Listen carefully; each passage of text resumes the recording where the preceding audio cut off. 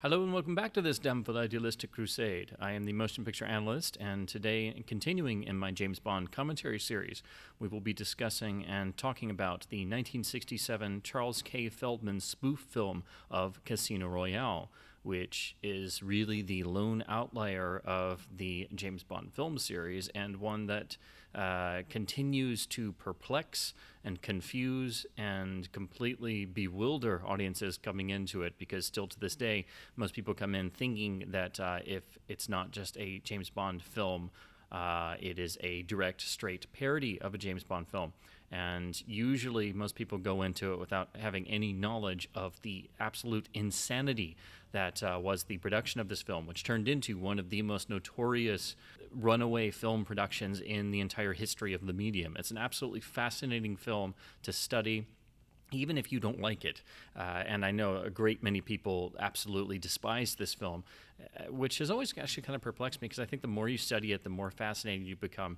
But I do think you definitely need some sort of, if not James Bond background in the 60s spy mania craze that Bond really just exploded into the popular consciousness. But I think it also helps to have a good background in classic films, so you recognize a lot of the faces in front of and behind the camera, because the amount of talent is alone credited is just absolutely staggering. This film has, without question, probably the greatest cast ever assembled for any film.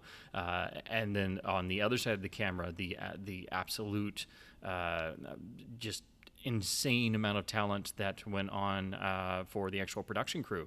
And this, again, is not even counting the dozens of people that we know of at least worked on the film or wrote on the film or contributed to it who were not credited, even including the legend himself. Billy Wilder wrote drafts of Casino Royale, apparently. And this all was due to the fact that the film's producer, Charlie K. Feldman, was pretty much the most legendary agent in Hollywood at the time, who really pioneered a lot of things we now take for granted as commonplace today, such as the packaging deals of stars with actors, directors, and projects and scripts as one package to sell to a particular studio. So you basically build the package and you sell that as the vehicle to the studio, instead of just a script or a writer or an individual director or an individual actor or actress.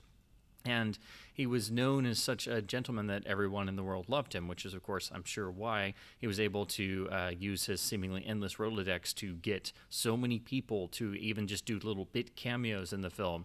And unfortunately, I think the major problem is, of course, that Feldman himself was not really a producer, and it shows. He had had a great success previous to this with the film What's New Pussycat, which has a lot of similarities to the sort of makeup of Casino Royale 67, and you can definitely see the parallels. So I think it's very helpful to see that film, which of course also starred Peter Sellers and featured Woody Allen and had a similar sort of madcap ending that it built up to. And that was very successful and sort of captured a new sort of emerging film crowd, which what we would probably now call the college crowd or the art house crowd. Sort of the sex farce of the 60s that had become popular, but with a sort of bits of an urbane edge sort of poking through, not quite a European sex farce, but it had tinges of that. So it definitely was trying to appeal to a more maybe metropolitan audience. Again, this sort of college crowd that they were going for. So with the success of that film, and going into Casino Royale and eventually dropping the notion of doing a straight Bond film and making it into a spoof is really, you can see where these ideas started to form in Feldman's head. And it makes, to this day still, it makes sense why he did this. And it's probably the only thing in relation to the film that actually makes sense. But that's how the ball got started. And I do actually think Casino Royale is a much superior film to What's New Pussycat, which is still enjoyable for what it is, but I do think it's a much weaker film, actually. But of course, Casino Royale is so overstuffed with riches and insanity that it has enough to fill 30 other films, and I think it definitely takes multiple viewings to even soak in the madness that is going on in Casino Royale. I didn't start to really understand it until I had seen it 3, 4, 5 times. And still to this day, every time I watch it, I wind up finding something new that I just totally missed before, because there's so much stuffed in here. And I still would absolutely love to see some of the deleted material, of which there is apparently just legions of film cans that are just sitting around somewhere, hopefully not destroyed, that we get little glimpses of here and there in production stills, and some of the transitional pieces that they were forced to come up with simply because they didn't have the footage they needed, and it was poor Val Guest left as the last man standing to try and make some sense out of this madness. Now, of course, the film was released at a runtime of 131 minutes, 2 hours, 11 minutes, and it features, as Stephen J. Rubin put it, plot holes you could drive an Aston Martin DB5 through, which is, even that is an understatement.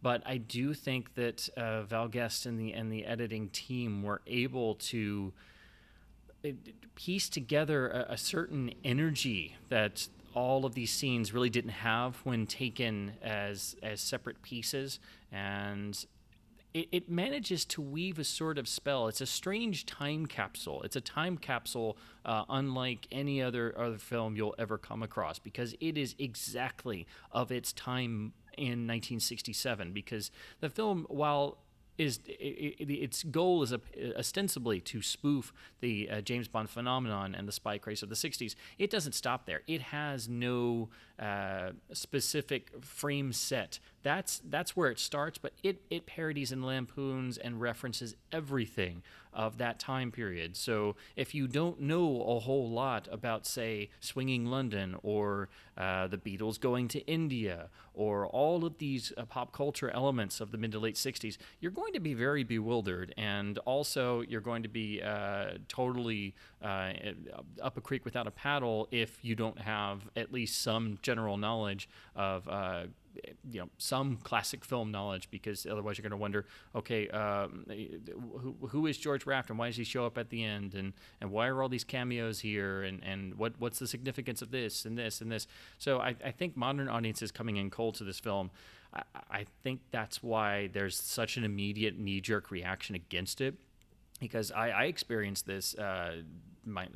I've experienced it my entire life. Every time the film is brought up, especially now, everybody thinks you're talking about the official Eon adaptation, and when they realize you're talking about the '67 spoof film, the Feldman film, the people just immediately have a knee-jerk reaction of such negativity. And I do think that it really requires multiple viewings. The first time I saw the film, it was included as part of a package, and I'm remembering correctly, it was on the old school AMC that was actually American Movie Classics and not the crap that it eventually became. But it was introduced, and they had the little bumper on the front, saying this was a James Bond film not like any other James Bond film, with David Niven as Sir James Bond. And then the film started, and I was far too young to be seeing it. I was already a Bond fan, of course, and a fanatic, but I knew there was this weird one from the 60s, and somehow David Niven was tied to it. But what followed, I just really didn't even comprehend it. It was just a bizarre experience seeing it the first time. And of course, it was pan and scanned, and I believe it had commercials too. So it wasn't until years later, and really until the DVD release, the first DVD release, that I came to the film fresh and, actually being able to somewhat comprehend the madness that was about to ensue, and actually was able to see the film letterboxed with its, mono sound mix and everything. And even then, the second time, the first time seeing it proper, really, again, I didn't get half the stuff that was going on. I could kind of understand some of it, but it was a bizarre experience. And so as time went on, I eventually tried it again. And I think with age and with rewatches, something finally clicked, and I could finally get on the bizarre, strange Casino Royale wavelength. And so I did finally then, as the original ad campaign proudly proclaimed, I joined the Casino Royale fun movement. And ever since, I have regarded it as sort of a 60s time capsule, almost pop art, if you will. It is absolutely overstuffed and so eager to please that you can't help but be charmed by it, even if it is a bit slow in the first opening section. Particularly the whole Scotland sequence. Usually, it definitely drags a bit, and that I think also turns people off. I know of many people who have never even made it through the entire film. But it's also a film that's never pretentious. That's something else that I find is very important because, again, it's so eager to please. There's so much going on. It is such an embarrassment of riches that even when it stops making anything even remotely close to sense, there are hysterical gags thrown out, a mixture of really witty one-liners and very high-concept jokes mixed in with some extremely well-executed slapstick humor and some just absolute goofball jokes. It is no coincidence that this film is the complete inspiration for the Austin Powers series in more ways than one, and there are many elements that have been lifted and copied directly out of this film for all three of the Austin Powers films. And I would actually also make the argument that this film is so completely superior to all three of those, which I do enjoy for their own charms, but this film never descends to a level of toilet humor, and it also has, again, it has a real wit to it, which is very surprising. It is a witty comedy that is mixed in with an absolute slapstick goofball comedy. And it's interesting to see how it sort of runs the gamut back and forth between those two almost at random. And oftentimes you have those jokes mixed in the same scene, in the same shot. You'll have a really high concept sort of urbane comedy scene going on, and then bang, out of nowhere, there's a complete, just immediate gut reaction laugh line right there. So it is a completely surprising film experience every time you come back to it. It also is a film very famously directed by 5 official credited directors, the idea being that Feldman thought it would be quicker and faster and more economical to have 5 directors shooting simultaneously, as if they were leading their own film units. And now this is often derided and made fun of by everyone who starts to discuss the film. But really the idea was coming out of the rise in popularity of all these anthology films in the 60s. Primarily, they were very popular in Europe, and you had, they would basically be films about various themes, with stories that were directed by famous names or art house names, and would feature various stars, as many as they could get into a picture. Sometimes they would reappear in the other episodes.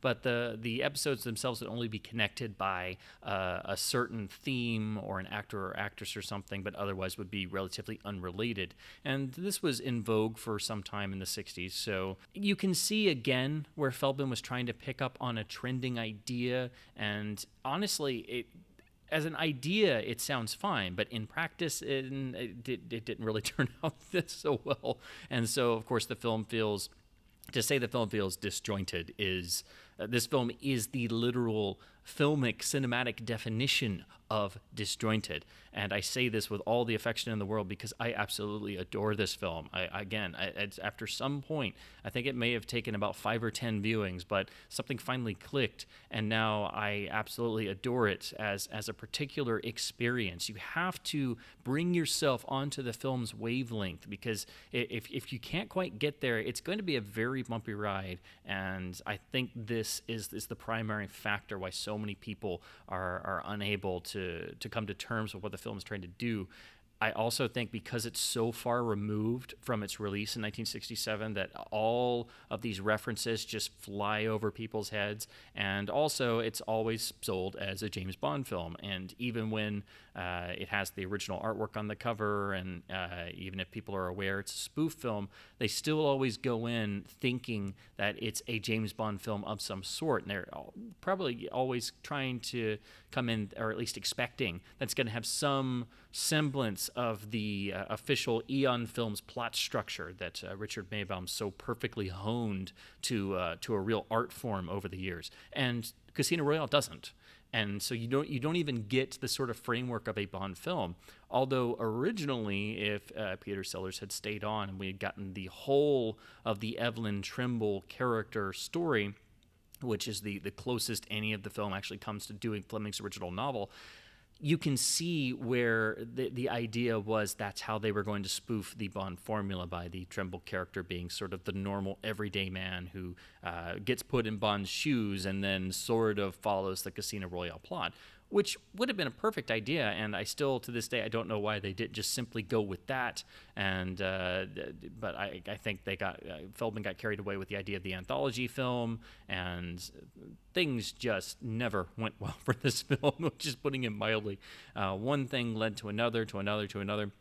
And the key problem was that Columbia was backing the film, and every studio wanted their own James Bond franchise of sorts. They wanted some competing way to get their foot in the door, or to jump on the Bond wagon, as it's been named. So Thunderball in 1965 was the height of the series' popularity, and you saw Bond knockoffs and spy mania take over all films and television airwaves. So if you didn't have a Bond-type thing to release and you didn't have a spy spoof to tie in, you had to come up with something. So this was Columbia's attempt, and so they poured a significant budget to start with into the production. But again, Feldman's inexperience as a film producer really shows. He was a great agent. He, from all indications, was a gentleman and a great person to be around, and very charming. But being a film producer and keeping everyone focused and keeping the budget and the production on track was not really something he was experienced in. And this became a massive runaway production that wound up costing not only more than the entire budget of You Only Live Twice, the official Eon film that released in late '67 after Casino came out, but You Only Live Twice cost about $9.5 million in 1967 dollars, and Casino Royale wound up costing about $12 million in 1967 money, which even inflation adjusted today is massive, but back then it was one of the most expensive films ever made, and it is just so overloaded and so full of opulence that you can see the money on the screen, but what you can experience more is you can feel the money coming out of Columbia's pocket and you just going into the opulence that you experience. The sets are larger than life and kaleidoscopic, and the imagery is so bursting with color, and the costumes are so intricate, and so many faces appear, and it just seems to be a late night alcohol-fueled party that has never stopped in the middle of swinging London. It is an experience like no other, and I think you have to go into it with at least some degree of knowledge of some of these outside factors, let alone how Feldman wound up with the rights to Fleming's first Bond novel, and how this got separated from the rest of the novels, Thunderball excluded, in the official Eon deal with Cubby Broccoli and Harry Saltzman and eventually United Artists. I guess I should go into that very briefly to get it through here in the introduction. So essentially, Fleming tried for many, many years and many failed attempts to get a film made out of his James Bond novels. Eventually, Gregory Ratoff bought the rights for a one-hour CBS Climax television episode based on Casino Royale, Fleming's first James Bond novel. This was produced in 1954 for the CBS Climax series, starring Barry Nelson as James Bond, the Americanized version of the character, and a highly adapted version down to a live television 1 hour slot. It is what it is. It is a product of its time period. It's amazing we're able to even see it. But of course, Ratoff eventually decided to then buy the rights in perpetuity and buy it back from Fleming. And so he did this, and Fleming sold it for a far too low of a sum. But of course, no one else had ever been interested. So eventually, Ratoff passed away, and his widow was settling his accounts and wound up selling the rights to Charles K. Feldman, who was one of the people who was apparently a friend of Ratoff's, and Ratoff owed him some money, so the widow sold him the rights to Casino Royale.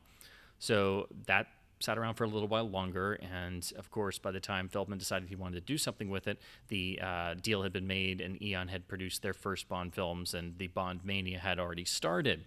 So Feldman started originally with the idea of producing a serious James Bond adaptation and doing the first novel, which of course is the one story outside of Thunderball that Eon didn't have access to. Most interestingly, he originally had Ben Hecht write a serious, dramatic script based on Fleming's novel, and nowadays on the internet you can find some articles and information about it, and even, I think, some excerpts of his script, and it sounds absolutely incredible.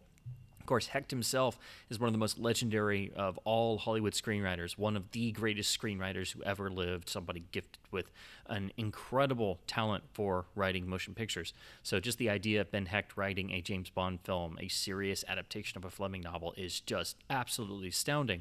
But unfortunately, he passed away, and those scripts were never used.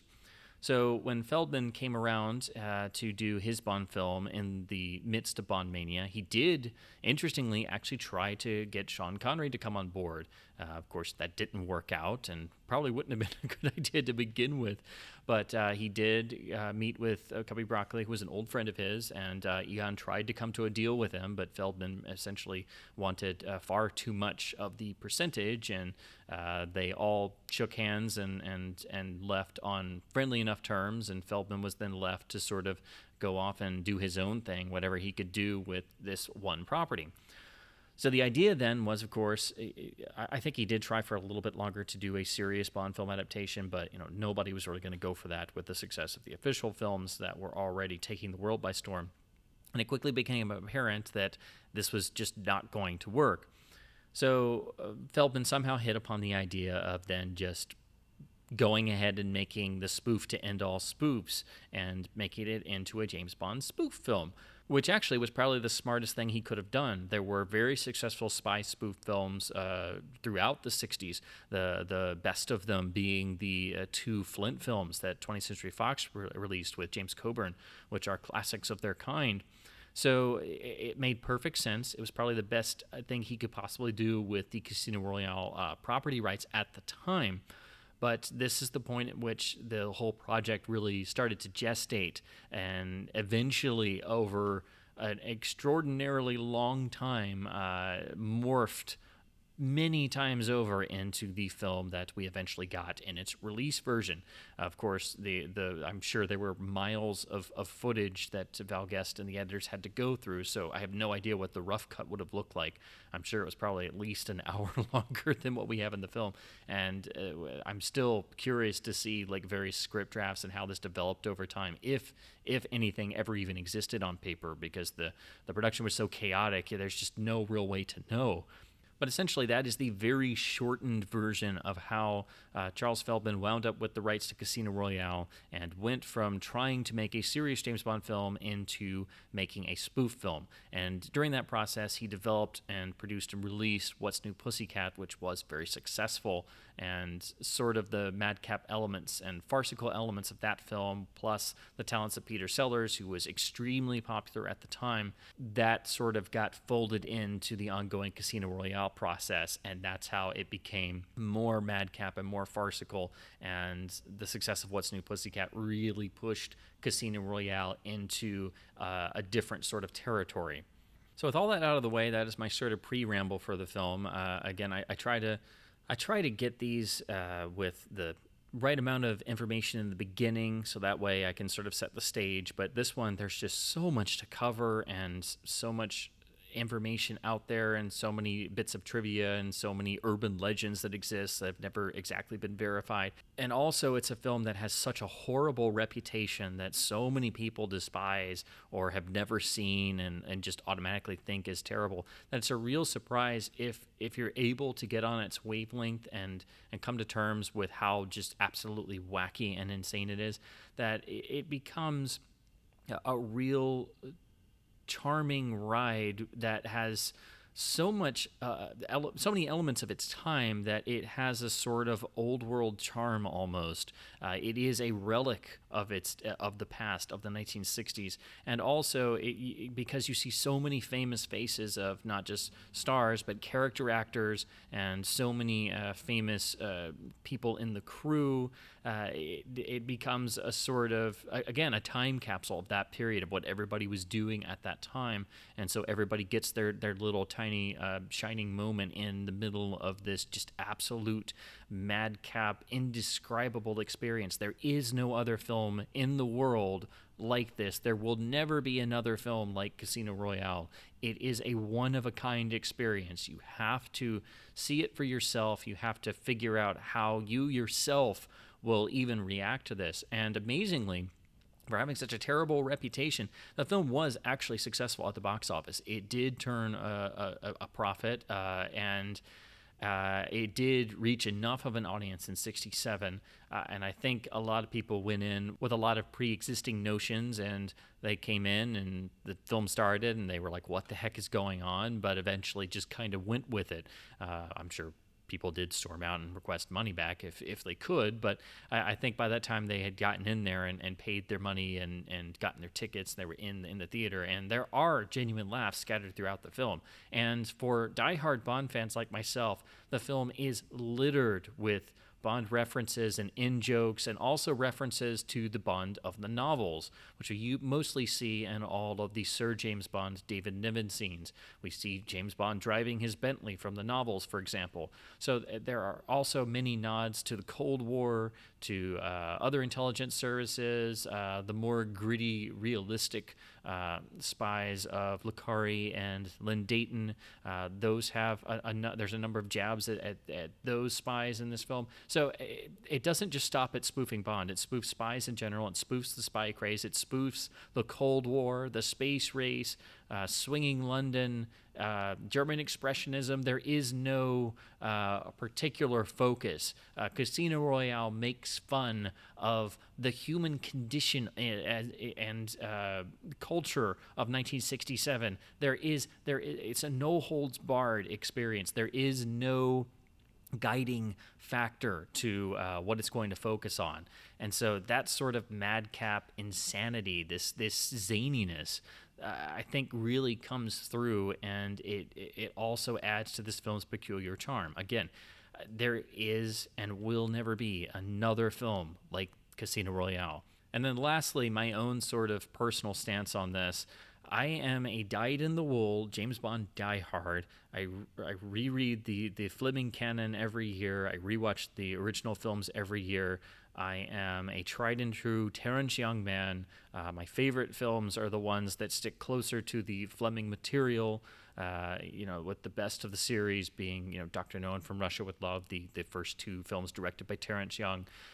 That is my Bond of choice. I do appreciate the Guy Hamilton style. I do love the Guy Hamilton films, but my own personal taste is more on the Terence Young side of the scale than the Guy Hamilton side of the scale. So I say all of this, and I absolutely adore this film, Casino Royale. It is a madcap experience like no other. It is a real treat for the Bond fan who can go in with an open mind and find all the little nuggets of Bond jokes that are real pointed barbs at the series, but affectionate ones. It's never tearing Bond apart or taking Bond down a peg or two. A lot of them are very satirical, and in looking at the Bond formula that had been established, which was already painfully obvious in the 1960s. And so I think it's very important to look at those and understand that it's a spoof of Bond, but it's laughing with the Bond experience. It's not trying to tear it apart or trying to say we're better than you, or this is getting old hat. And it's got absolutely indelible images. One of my favorites being the random room that's full of women being painted gold. It's just absolutely bizarre and just incredible. And of course, it's really being done. More of that $12 million going to good use, even for just a complete random blink and you miss it gag. So with all that out of the way, go to a copy of the film if you wish to watch along with this commentary. Again, this is not meant to be a definitive history or making of the film. I think it would be impossible to do that in the space of a commentary. This is just me in my usual no-frills sort of way talking you through the film and the various things that come through my mind as the film unspools. But this film is so full of information and things going on and things not making sense and people coming in and exiting with no explanation given. that, you could see this film 100 times and still be confused. You could see this film 100 times and still try and understand what's going on and how things were done. And again, the production is just legendary. It's absolutely fascinating to study this film, even if you hate it. If you are a film fanatic and you love studying productions of films that went awry or films that went wrong, this is one of the greatest examples to study. You will learn so much about making a motion picture, because really, Casino Royale breaks every single rule. If you look at this film and you do everything the exact opposite way of how this production went, that's how you should make a movie. Basically, Casino Royale's production did everything wrong. Everything went wrong. Everything was the exact opposite of what you should do. And yet, somehow, this darn thing actually manages to work. I may have had to see it 5 times before it really did, but if you can get on its wavelength, and I have to say this is probably all due to Val Guest, who was a damn great director, who has never gotten the credit that he so richly deserved, who could have made a great James Bond film in his own right. And I think the best thing to have done was to have made a single straight spoof story and have Val Guest direct it, because his scenes are probably the strongest in the film.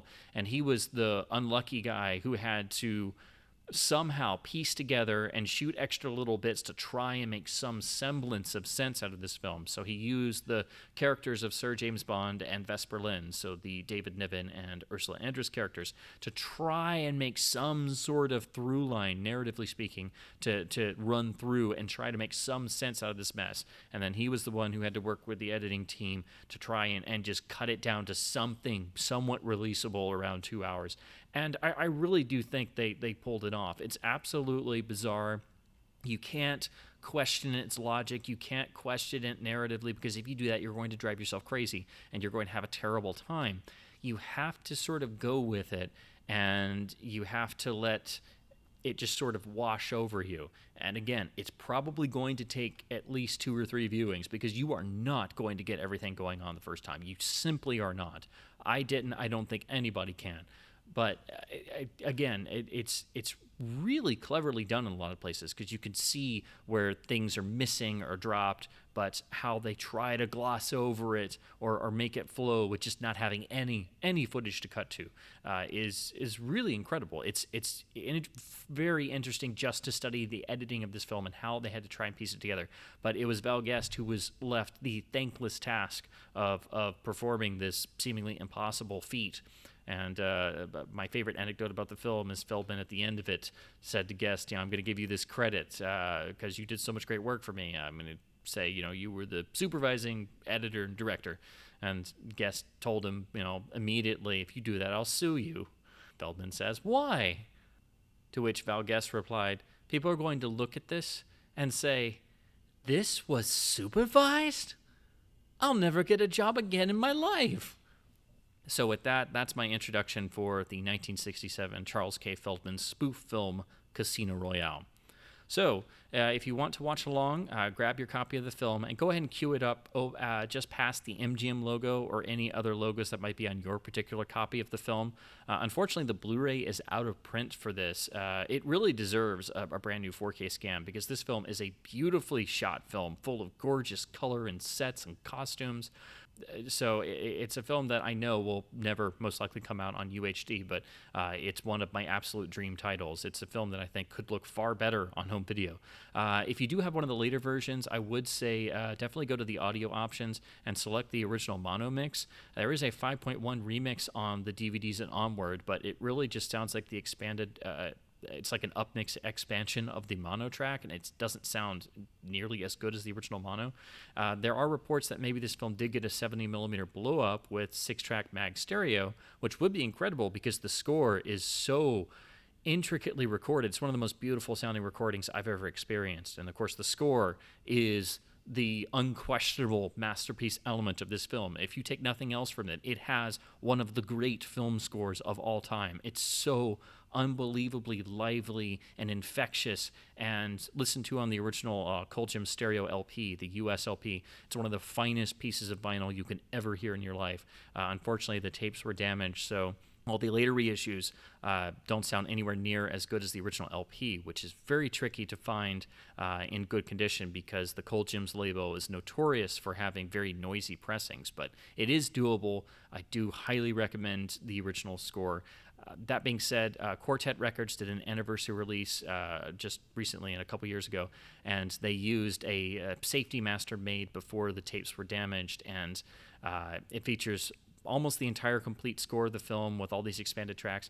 It sounds astoundingly close to that original Cold Gems LP, and is my recommended version to get if you can't find the original Cold Gems stereo LP, and is essential for the extra tracks as well. I believe it's still in print, so it's actually not very expensive, and it sounds incredible.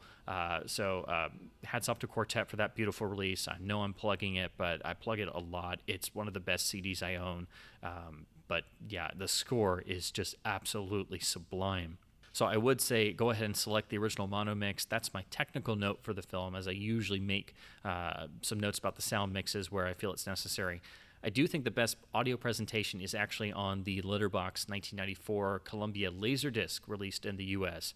It's got the mono, and that transfer is actually reused for the first DVD, and then it was slightly spiffed up for the second DVD, and then that got slightly spiffed up for HD. So that's why the Blu-ray doesn't look super great, but unfortunately that's out of print, so you can't see it in HD unless you find a streaming version or you happen to find the Blu-ray. But I do suggest selecting the original mono first. So with that out of the way, go to your copy of the film. Again, try and have it queued up in the black area after the, just before you see the first image of the pissoir coming through. So just after the logos, that way we try to get a rough sync in about the same place. Again, as always with these are not professionally recorded, so if it drifts a little bit, that's to be expected because everybody's copies are a little different, or if you're watching, say, a PAL DVD, the frame rate difference will cause the speed to be different. So you should be able to sort of follow along with this rough sync and hopefully have an idea of what we're discussing at any given time. So go to your copy of the film now, and we'll do the count in. So in 5, 4, 3, 2, 1, press play now. So the first thing we see is this pissoir with Les Beatles written on it, so putting us right in the 60s. We see Mathis here with an English accent, strangely, and we get our first glimpse of Peter Sellers, the ostensible star of the film, as Evelyn Trimble. This is a sequence from much later in the film, and essentially starting the film with what seems like a joke that's very simple, that's just literally stolen out of later in the film, part of the sequence that was heavily cut, and then tacked on to the front as sort of a riff on the James Bond pre-title sequence. And that takes us into these beautifully intricate animated titles and the iconic main title theme performed by Herb Alpert and the Tijuana Brass. That's giving us our main cast of famous faces. Again, these titles are so intricate. You don't really get the full impact unless you're really studying them. I think that you really have to see this on a big screen projected, because you see all these little faces built into the actual title letters of each credit. And each one is usually dealing a little bit with the character or the department we'll see later on. If you look very closely at the film footage, you see when they have the angel wings, that's the footage used at the ending. But you also see little glimpses of all the various cut scenes. So if you're very eagle-eyed, you can spot little bits here and there. Like John Huston's credit is footage we just don't see in the film because he's in different costuming. Now, the camera credit is, of course, very important because this film was primarily shot by the great Jack Hildyard and also shot with many other photographers doing additional footage, including among them Nicholas Roeg before he'd become a famous director. These titles were done by Richard Williams, and again, they are very underrated and trying to do something intricate and striking visually to sort of at least stack up against the iconic Morris Binder titles for the official Eon films, which have become legendary even by this time. Again, if you're into films at all, just looking at the names that flash by of the cast and crew, you see many stalwarts of the British film industry, many legendary names. Now, the important credit for Burt Bacharach and his score, Herb Alpert and the Tijuana Brass. The score comes across quite well in the mono mix. The mono mix is actually mixed really well for a 1967 film, but you don't get the full experience of the fidelity of the recording of this score until you hear it in stereo, because it is just unbelievable. Now we get the 5 director credits for John Huston, Ken Hughes, Val Guest, Robert Parrish, who of course replaced Joe McGrath when Joe McGrath was let go. And then Val Guest gets the additional sequences credit. That's the little credit that Feldman wound up giving him, because he did far more than just additional sequences. What's interesting is we go right out of the titles and we go bang into this really cute visual gag with this very jaunty cue that Backrack has written for us. It's a cue that gets stuck in my head all the time.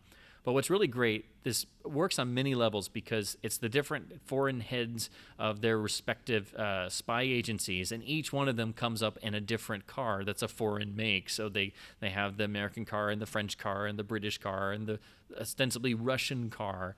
So their nationalities aren't just worn on their sleeves, but they're also, reflected in the vehicles themselves. And of course, they all meet up seemingly in the middle of nowhere in this beatific countryside and have to part this flock of sheep that's sitting in the road, which is a bizarre image, but the more you study this film, the more you find all these little gags hidden in plain sight, and these extra layers that don't exactly go anywhere because they're just there and they're stacked on top of each other. So we see many famous faces here, and John Huston taking an acting part in this being the sequence that he started with.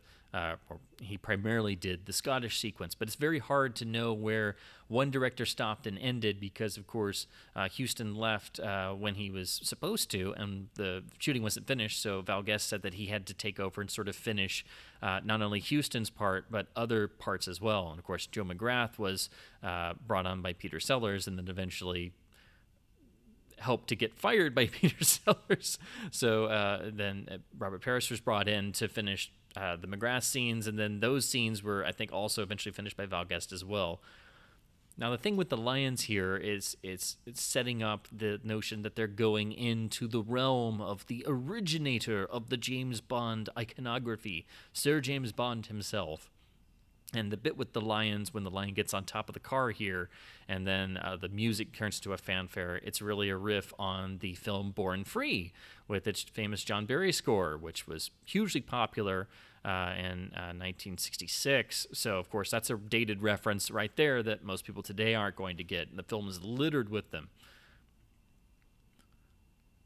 It also cracks me up that, you have John Huston playing M, which is, dream casting for classic Hollywood, and you have Bill Holden, of all people, playing Ransom, essentially the CIA head, who would have made an outstanding Felix Leiter in a 50s James Bond film. And that notion carries on here to our first glimpse of Sir James Bond doing very un-James Bond-like things, as we would perceive, played by David Niven. David Niven, of course, well known nowadays for being Fleming's choice for a straight film adaptation in the 1950s. And to be honest, it's really a shame that Niven never got to play Bond straight, because I think you see flashes of the Bond character in some of his darker roles, and he was such the ideal English gentleman with the necessary darker edge that you saw, particularly in things like The Guns of Navarone, that he was definitely part of the makeup of Bond's character, at least his screen image. So if you were making a James Bond film in the 1950s, there was no better choice, and Niven was hugely underrated as a dramatic actor. He did win the Oscar for Separate Tables, but he still was always perceived as more of a comedic actor, which he shows those chops off here in this film magnificently, and he's never given credit for basically having to carry the film on his back for most of it, especially since he and Val Guest and Ursula Andress had to do all of the linking sequences and try to make some sense out of this mess. Now, this is actually a really funny idea. It's a great, clever conceit that we're introduced to James Bond, but he completely eschews all the James Bond-isms that are given to the newly assigned James Bond. So the James Bond we know of is actually just a guy assigned the code name to make sure that MI6 still has prestige on the world stage. And this is what Houston's M is explaining here. And also it's rather amusing that M now has flaming red hair and a big thick mustache. So it's already toying around with the Bond formula here, and they could have made a whole movie out of this. They could have made a whole movie out of the David Niven character, and that's kind of what Val Guest kind of started turning the movie into. And it probably, of course, it obviously would have been better had this been, the intention starting out. But of course, they had to essentially find this out by the end of production when they were trying to piece things together. I love this sort of unmasking of the various department heads with all their secret gadgets hidden away. You don't even, and it's all in the performance and foleying in sound effects, and it shows Sir James' disdain for what spying has become. And this is another interesting thing that's very high concept intellectual, because Sir James is a spy of history and is linked to Mata Hari, so that's something that you wouldn't really necessarily know unless you were a spy fan or a history buff. So it's a really interesting conceit to add to this concept on top of everything. It's an example, I think, of how this film is littered with all these high ideas and concepts that the general public probably were was just going to fly over their heads, and it's mixed in with goofy gags too. Now we're setting up the agents disappearing everywhere and that no one can save them except the original, the great spy himself, Sir James. And then we're playing again the how everyone is linked in this time of crisis, and they all don't want to admit their failures and their incompetence, but they are incompetent, and they're just trying to keep a brave face, which that's what sells the gag.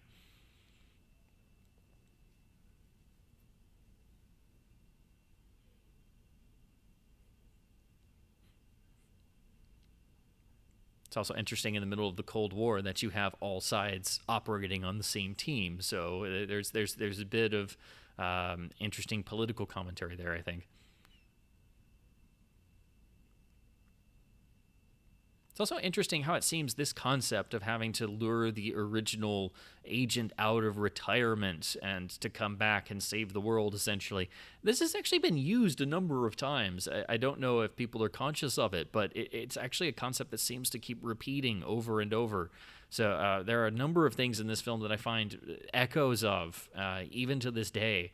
And sometimes I start to think if I'm just crazy, but it's odd that as reviled as this film usually is, it seems to have inspired a heck of a lot of people. Now we get the explanation of why Sir James retired and shut himself off from the world, that he lost the love of his life, Mata Hari, who of course is a real-life spy figure who was executed by firing squad, and they essentially work her real-life story, the historical event that happened, into the film. And that's something that you just didn't see. It's still something that is rarely done. And it really helps to build and flesh out this sort of world that they're creating for this Sir James Bond. Of course, Mata Hari was around in the time of World War I, so it starts to make you question the timeline of events and Sir James's age and things. But of course, if you start down that path, you're going to drive yourself bonkers with this film pretty quickly. But that's something I've always wondered about. How old was Sir James in World War I? And of course, the manner of which M has decided to convince Sir James to come back after his reluctance is, certainly overkill, and definitely results in M essentially killing himself since he disappears at this point. Rather amusingly, his red toupee blows off, but destroying Sir James's estate by mortar shells, and then he has to watch with stone grumpy face as everything's destroyed. And then immediately a hard cut. The first of the film's many hard cuts to cover up giant edits or scenes missing. So now we immediately cut to this very intricate SMERSH control room. I have to mention this shot here, the shot of Sir James driving the classic Bentley of Fleming's novels, but it looks like this is the setup for the car chase, actually, that comes at the end of the Scotland sequence. And since they didn't have any shots of Sir James driving to McTerry Castle in Scotland, they had to just simply use the establishing bit of what was going to be for the car chase, which comes after this sequence ends. So that's another example of having to use little bits here and there for just shots you simply didn't have. So I think originally there was a bridging sequence between the destruction of Sir James's house and M's death, and of course finding the toupee, which is Bond's reason for coming to McTerry Castle, and then picking up with the Smersh Piper.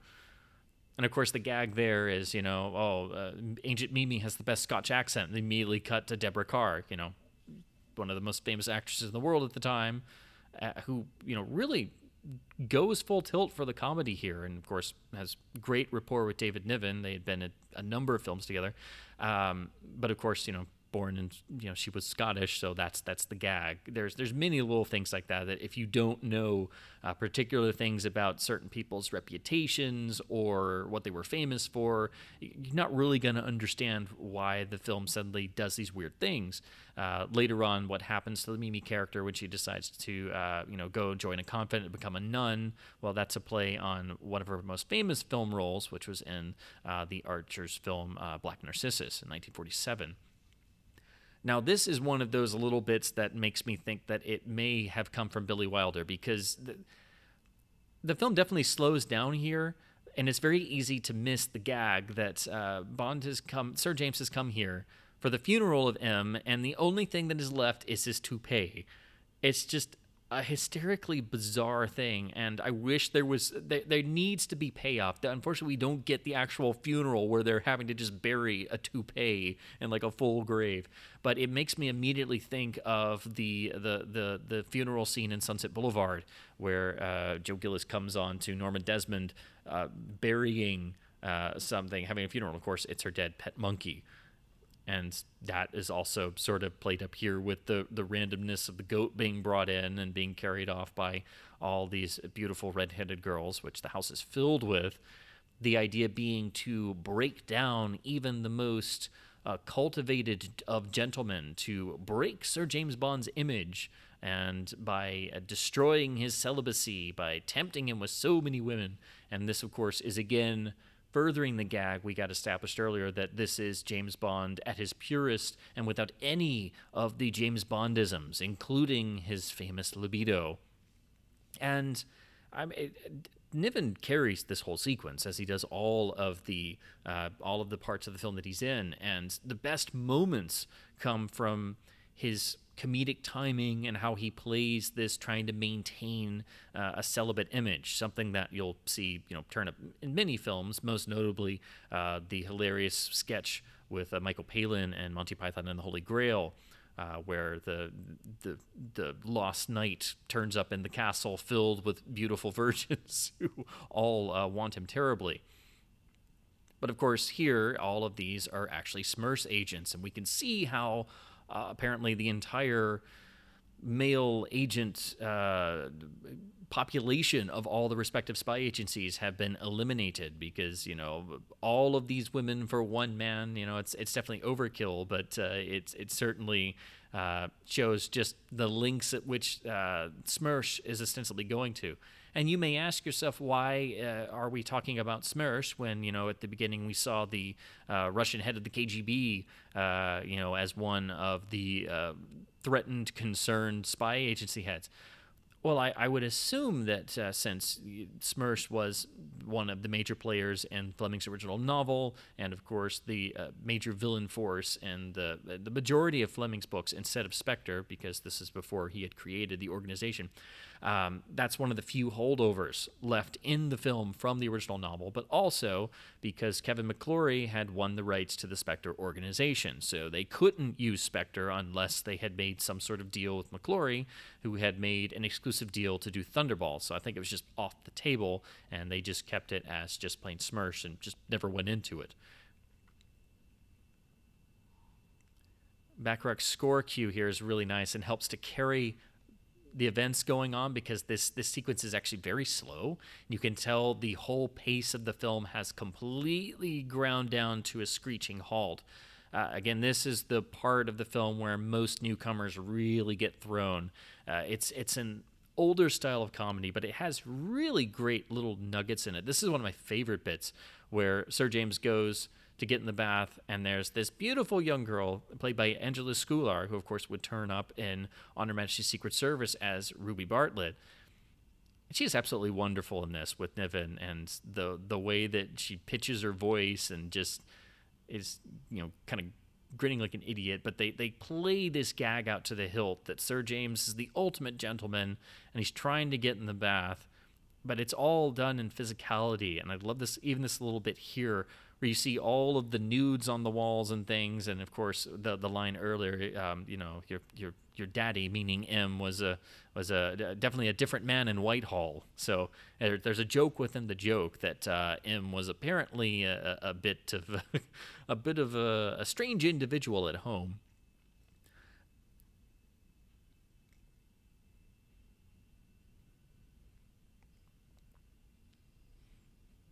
Then you get the gag with turning on the cold water tap, which actually is sort of a pull from Fleming, because in the original novels, Bond famously would take a scalding hot shower and then immediately switch over to cold water to shock his senses awake. So I'm sure that wasn't a pull from Fleming, but it almost feels like it.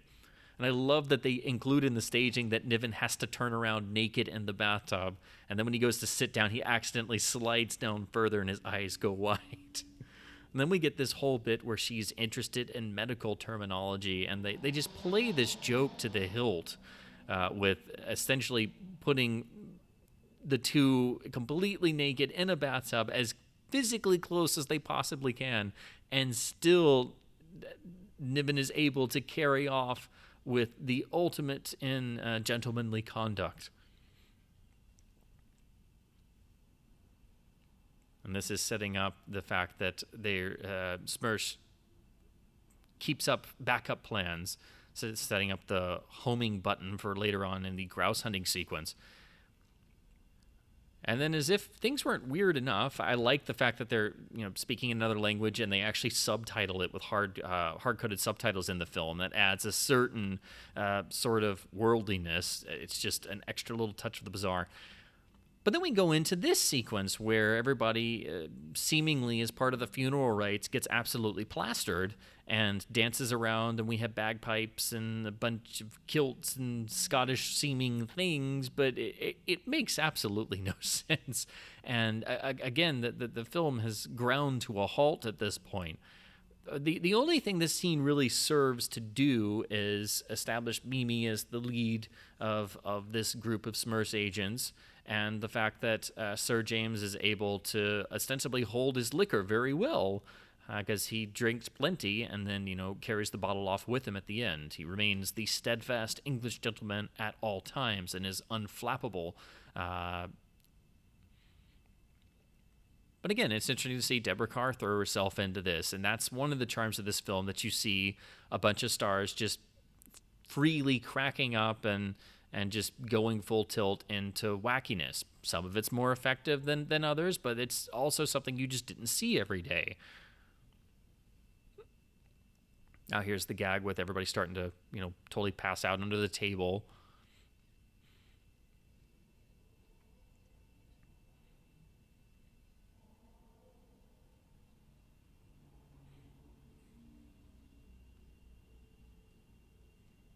I like that the music continues a bit, and then Sir James just gets up with a sort of shrug of the shoulders and wishes everyone a good night. And most importantly, he pauses, turns back, and he takes the bottle with him, as if he had still not drank enough and needed a nightcap.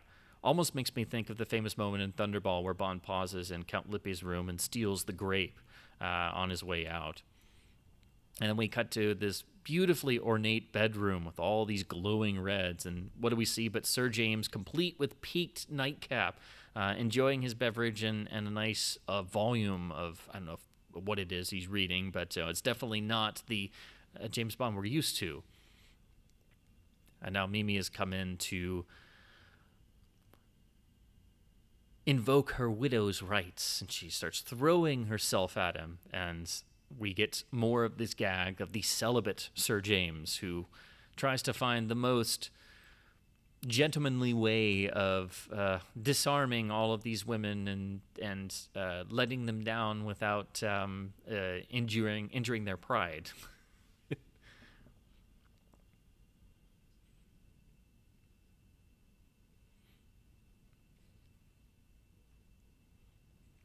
The fun of the sequence comes in the fact that we've established the celibacy of Sir James Bond, and the fact that we know that Mimi is a sleeper agent, so all of this stuff is manufactured to tempt James Bond, and now they're using an element of trying to invoke a sense of duty, because apparently just filling a castle full of beautiful women didn't work.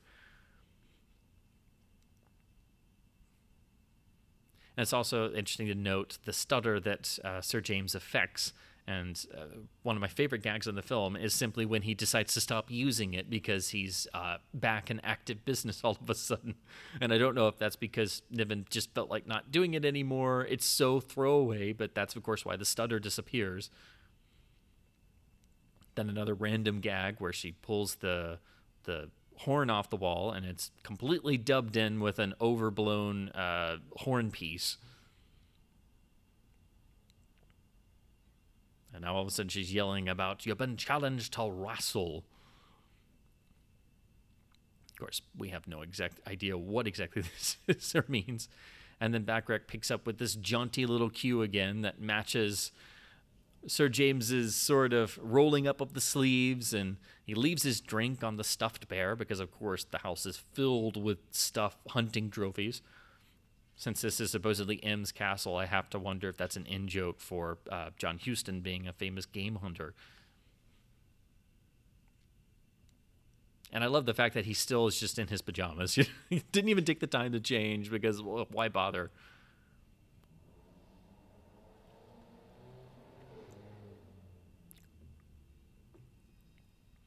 We get more of the horn gag, which never fails to crack me up. It's just totally an extra random little extra note of just kookiness. And now the bit with the giant stone balls with this wonderful Bacharach sort of theme that he created for Sir James. This sort of work-like, methodical little bit of just whimsical music that suggests the perplexed state that Sir James finds himself in, this absolute castle full of eccentric craziness. Of course, now all the gags are that the others are incapable of doing this wrestling, but it's never simple. They do full-on cartoon-style gags. Like they don't just drop the ball; they drop the ball and fall over backwards, and it smashes through the floor. And then this poor fellow seemingly pulls his entire back out, and they Foley in this really painful-sounding pop. And then on top of that, he hobbles off, still bent over. It's just no joke here is ever simple. It's always got some extra build-up to it.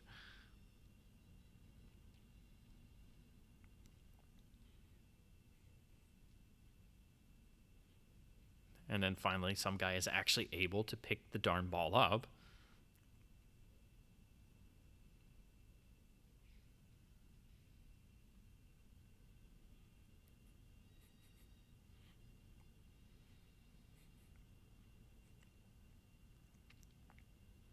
But, while we're watching this, while, the gags are simple, they're still effective.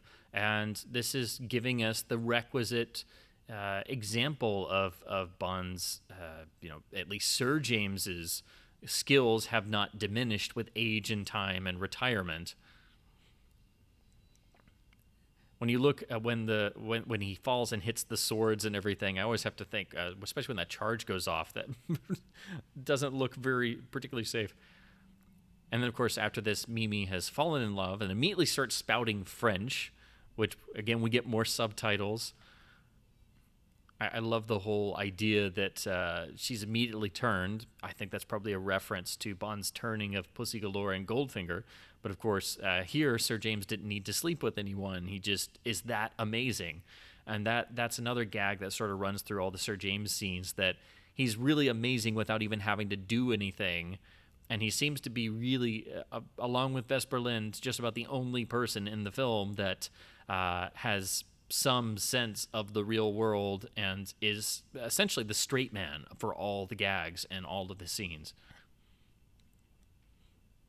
And Niven does all this with aplomb, like even blowing off the fist after randomly karate chopping the stone ball. The extra little beat of the whole phalanx of beautiful redheads closing in on Mimi after she has been turned and been discovered.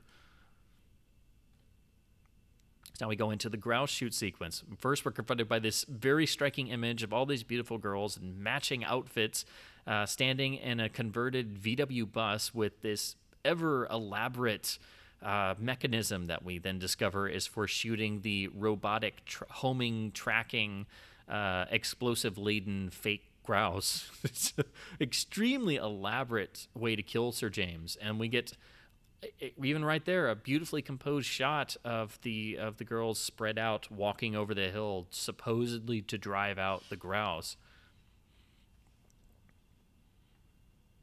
And then here you get this maudlin scene of Mimi locked in the tower room, pining for Sir James and how he's going to be killed, almost as sort of an in-joke on the same sort of scene in like a classic swashbuckler. Like you could imagine it being a riff on Maid Marian worrying about Robin Hood and Adventures of Robin Hood. And then immediately the score goes from that sort of maudlin string cue to this very jaunty rendition of the title theme. Now, of course, this being a film from the 60s, there are a number of opticals, this being one of the most unconvincing when Deborah Kerr's hanging on the pipe that comes out from the wall.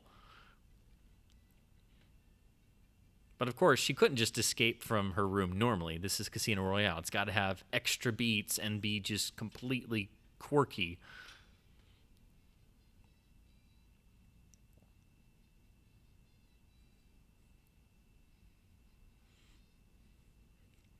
And so after letting Sir James shoot down some regular birds, we immediately start firing off these hand-painted, very... I mean, they went to the effort of making these look bird-like. There's nothing in this film that is simple.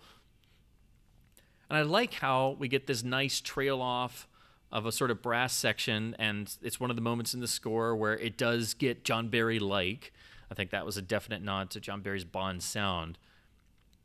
And then for, opticals, these aren't horrible with the birds flying over and then they're actual live explosions. And I like how Sir James just nonchalantly is totally apparently aware of what's going on and just takes in what Mimi is saying, and it's just like, oh, well, I'm going to continue on anyway. And if this scene didn't have enough of the ridiculous in it, we get an extra little beat of danger with shooting off one wing when Bond is inadvertently blinded. But now we go into another level of the bizarre where it becomes a sort of slingshot game back and forth by using Bond's braces to fire the homing button back and forth. And of course, you can see the wires on the explosive grouse pigeons, obviously. I like how Mimi just adoringly says, failing all of this, we were to kill you. And now we get the bizarre in full force with this slingshotting back and forth of the homing button. And this goes on, several times, and they just go back and forth and have to keep tracking it down and finding it before they get blown to bits. Which is just another element of the bizarre that just gives another level to this sequence. It wasn't just enough that Bond would escape a murder attempt and turn it back on on the villains trying to kill him, but it wasn't henchmen. It was beautiful girls in matching outfits. And then another total riff on a classic swashbuckler scene. The lady's wounded. She seems like she's dying, and then you see Niven literally go down and take her in his arms, and they're doing classical Hollywood-style posing. She starts touching his face, and Niven is so wonderfully dashing, and the music comes in with that modeling cue again, and it's a total riff on, the heroine of the film is supposedly dying, and the hero will have to carry on gallantly without his lost love.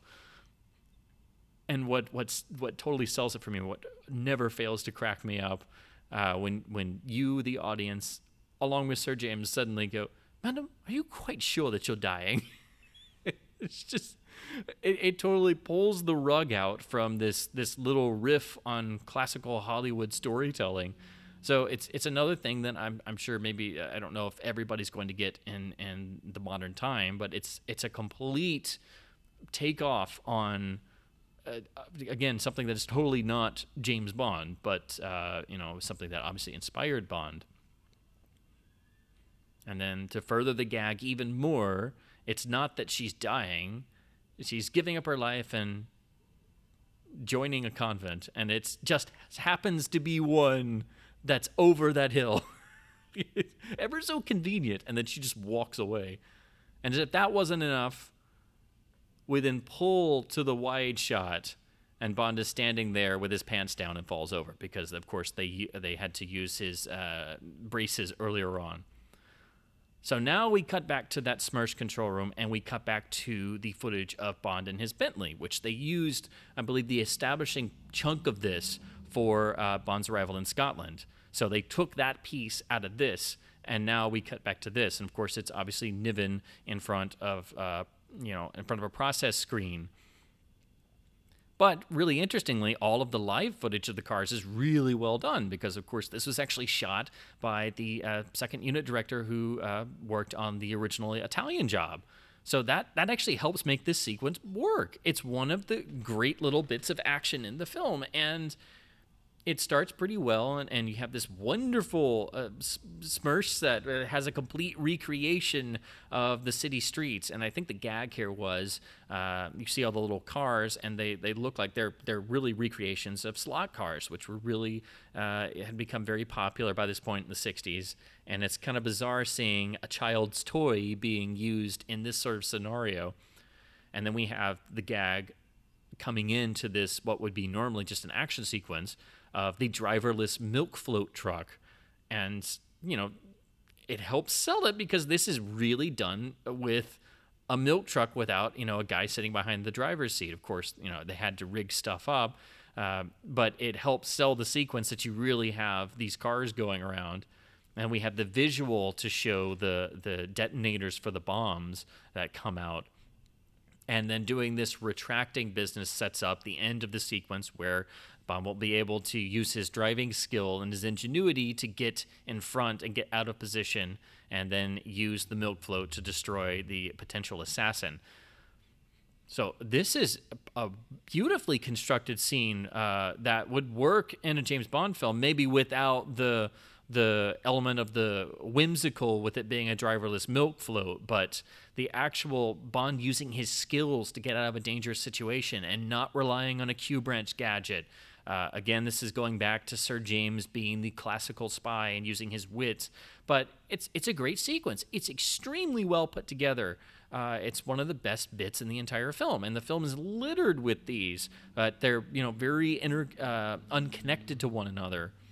This is ostensibly Bond trying to get out of Scotland, and apparently Smersh has decided to just go ahead and kill him. They're not trying to disable his celibate image anymore. They're like, oh, that didn't work, let's just kill him. And of course, the bit there with the traffic to get through has caused the malfunction in the milk float, so now they don't have visuals. And the best gag here is that they decide to ignore the repeated cries of their agent, and then when the radio goes out, they can't hear her cries. Of course, Bond uses his gate key to trap her, and then she gets her comeuppance here.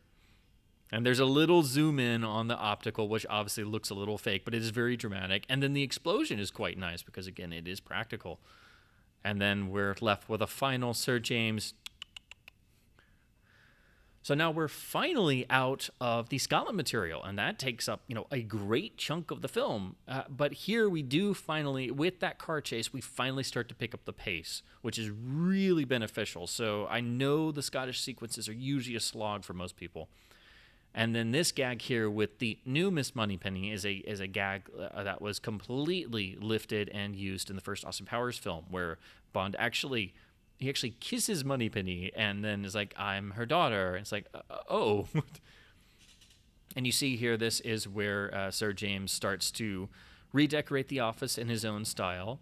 And this is the bit where he drops the stuttering. Oh, no time for that now. And then, so the whole bit of the stuttering is just an affectation, sort of playing the role of being the retired English gentleman who's gone to his country estate. And then the Hadley character is sort of the Bill Tanner of the film, who, of course, has never really been used very much in the films.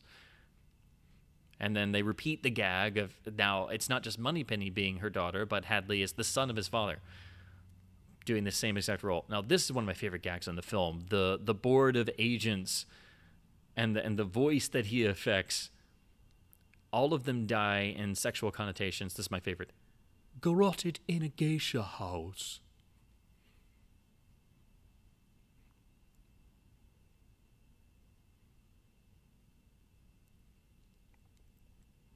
And apparently the real James Bond we know is doing television. Nice jab at the official Bond. And then here we go into our first glimpse of Sir James's nephew, the rather disappointing Jimmy Bond, on his ill-fated mission where he's being led to a firing squad. This is the first of the Woody Allen sequences that were all handled by Val Guest.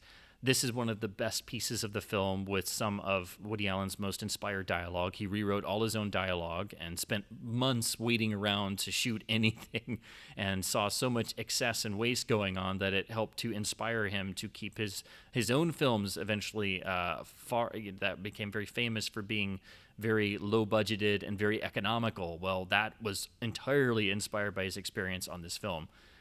And every line of dialogue is just hysterical here. It would help if I said I was pregnant and, can't have bullets entering my body at any time. Then he uses an explosive cigarette to get out of a situation. But the best gag is, of course, he goes over the wall and we get a nice reveal of he's in front of a different firing squad. And then we immediately cut away. So we, of course, think that he is eliminated by the other firing squad. But we find, of course, by the end of the film, and a very surprise reveal that, of course, he did escape.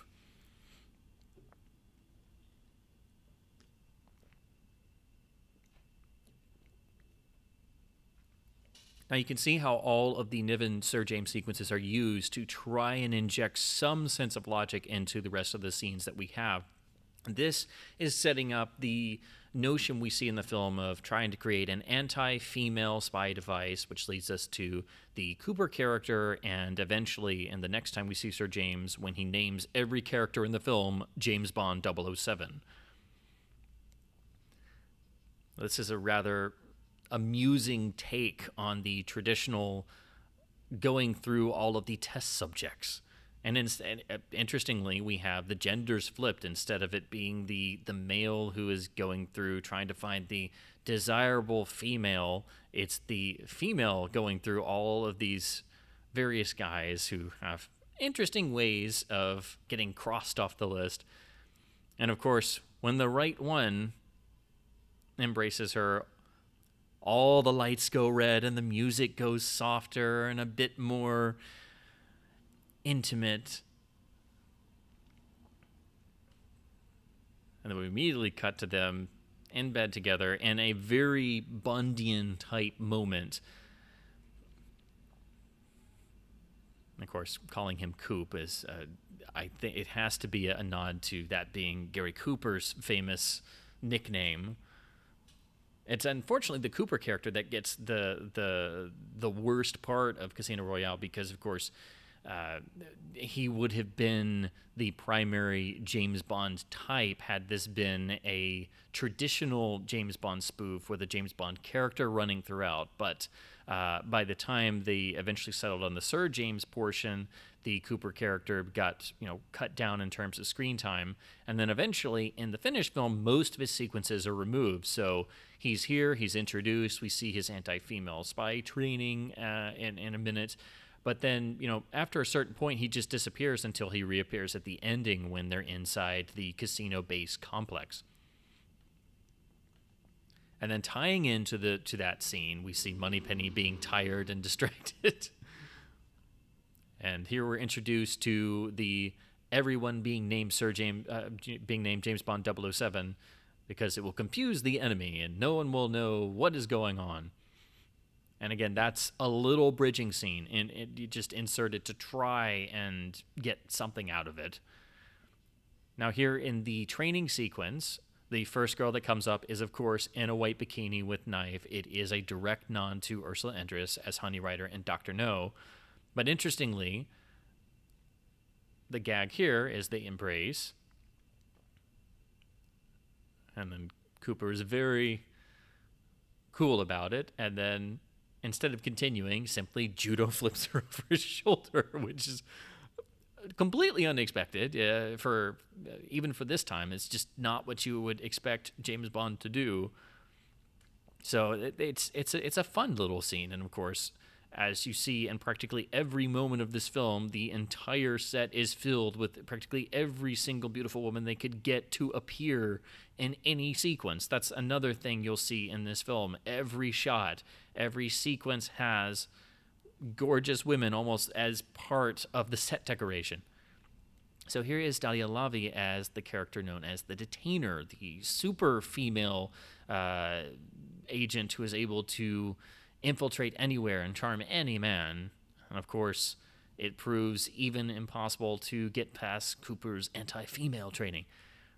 But just like Cooper, after this point, she disappears until the end of the film, where she just randomly reappears and she's been captured by the evil Dr. Noah and then disappears again. So this is another point where we see characters who are introduced and they just disappear because the footage just simply isn't there. So now we come to a scene that I'm sure is part of the reshoots. This is our introduction to the Vesper Lynd character, and this is starting the sort of using her as the other bridging character with Sir James.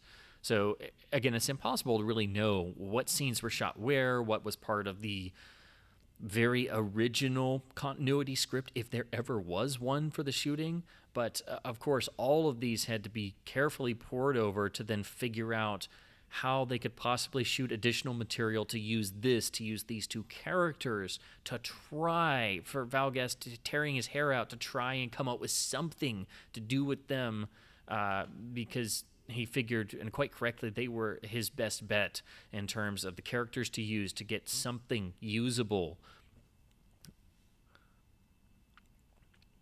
So, of course, Vesper Lynd comes right out of Fleming's original novel, but this really is just taking that character's name and applying it to, eventually, by the end of the film, is revealed to be a villainess with the reshoots and Peter Sellers walking off, and that's what her character became. But it seems that maybe at first she was just supposed to be duplicitous, or I don't know if she was supposed to be the villainess of the film when they originally started. But there is a duplicity in the character that's really interesting. And there's a wonderful byplay between Andress and Niven. And of course, it must be mentioned that Andress here is using her actual voice. She was dubbed in Dr. No in most of her early films because she had a very thick accent. And then she worked extremely hard to perfect her English, and so actually had it in her contract that she couldn't be redubbed. So we go from that scene into the first of the Evelyn Trimble scenes, this being really how the film originally started, with this character being sort of brought into the James Bond world and then doing the sort of plot of Fleming's novel of getting to the big game against Le Chiffre in the casino, but it being the spoof elements coming from it being a normal, glasses-wearing, sort of nerdy guy having to play being James Bond. Of course, he's selected because he is apparently the world's expert on baccarat. Even wrote the Evelyn Trimble pamphlet on how to win at baccarat. But of course, he's introduced in this seedy sort of London nightclub casino, and out of nowhere, Ursula Andress just walks up, and immediately there's a soft haze and the photography, and it is so completely full of sexual innuendo. She's gripping the handle of the slot machine, and they're in close proximity to each other. Their noses are almost touching, and at the right moment, she pulls the handle, and their lips get almost to the point of touching. And then musically, we hear the first imprints and the first strains of the iconic The Look of Love, which will pop up when they get to Vesper's apartment. And of course, Tremble is just left there speechless. Well, this is another piece that was that's a remnant of a sequence that was cut. Here, Andrus is getting rid of a body. Ostensibly, it was supposed to be maybe 006, and actually played by Ian Hendry, who, of course, is famous for being the original partner of John Steed in The Avengers and many other great British films. But he's one of the many people that did apparently shoot stuff for this film, and it was either never finished or just removed.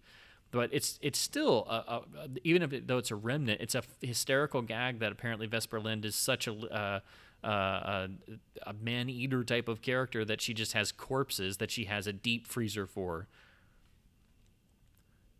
So as soon as they enter, the song comes up, one of the most iconic songs ever recorded, with the absolutely spine-tingling Dusty Springfield vocal. This is actually a particular mix for the film. It's different from the stereo album version. And then this scene in front of the fish tank in slow motion, when you see Vesper's beckoning finger, it becomes iconic, even though it's absolutely bizarre when you think about it. Why are they at a fish tank? You see Trimble look at it like, what the devil? Yeah, it's just, I guess, another example to show that Vesper is ridiculously wealthy and just does all kinds of stuff, whatever she feels like at the time. As we get furthered with her purchasing Nelson's statue and having it sitting outside, that being something that you probably won't notice unless you're paying attention to the dialogue, but you can literally see out the window, you see the figure of Nelson's statue. And that's actually a gag they wound up lifting, or probably not lifting, I don't think they were conscious about it, but you see the same gag in Moonraker when Bond says, why didn't Drax buy the Eiffel Tower as well? And then they further it, by Corinne saying he did, but the French government refused him an export permit. Well, here, Vesper Lynd has bought Lord Nelson's statue and had it moved outside her apartment.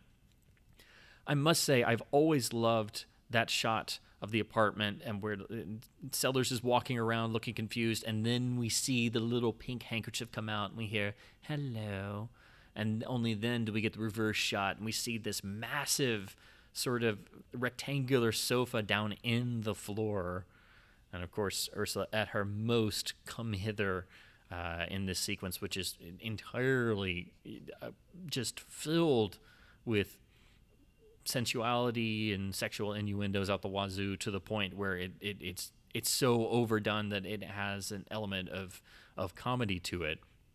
And of course, Evelyn Tremble is so completely outmatched here. He is clueless at this point. And there's something about Sellers' performance here. He was not in the best place mentally at this point in his life. He was never the easiest person to work with. He was a very, very troubled individual at this point in 1967. And of course, in 1964, he suffered a near fatal heart attack that really, he did technically die for a certain period of time, and then was brought back, and then had many health problems for the rest of his life, but that didn't help matters. But what's interesting in his performance, some people have made the claim that, he wanted to play a serious James Bond, and so he played it without any comedy, which is very untrue. There are many things that counter that idea, but it's interesting to look at his performance, because he's really going for a characterization. He's really investing feeling and creating this very nerdish, unlucky guy with down to the thick glasses and stuff. And Sellers was always most comfortable when he could assume a role. He never wanted to play himself. He always described himself as a chameleon. He had to have something to hide behind. And I think Trimble is one of his best performances, even though he walked out on the production and Trimble just suddenly disappears. It's unfortunate that it went that way, because I really do think he's trying to invest something of himself in this character, and I think it really works. And you get the comedy comes from him just reacting to the insane surroundings and the danger he's caught up in. So we fade into Vesper's bedroom, and this is a sequence I never understood until I heard the official commentary that Stephen J. Rubin and John Cork did. And John Cork describes this as sort of a visual gag, where you have the Trimble character doing push-ups and physically exerting himself, and then you have the Vesper character in this beautiful slow-motion shot diving or jumping around on the circular bed with the flower petals going in the air. So according to Cork, it's sort of a visual gag metaphor for the different visions of the actual sexual act itself. Men usually viewing it as sort of physical exertion and work, and from the feminine perspective, supposedly being very poetic and romantic and fantastical and things like that. Again, I totally didn't understand that for the longest time, but that definitely seems to make the most sense.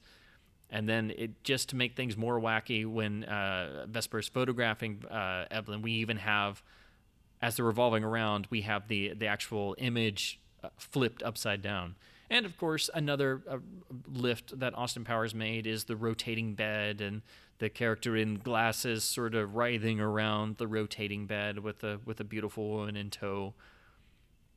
And then, of course, they invented this sequence where Peter Sellers dons a array of different bits of clothing and comes up with different characters, and then bizarrely starts doing world leaders. And I've never understood why they felt the need to insert him doing Hitler here. It's such a knee-jerk, bizarre. It always makes me pause. And then, of course, he's still playing Trimble while dressed up as these characters, and Vesper's still doing these very come-hither looks and lines of dialogue while she's starting to pump him for information and lay out the elements of her ensnarement, trying to trap him into this plot to battle Le Chiffre at the baccarat tables at Casino Royale.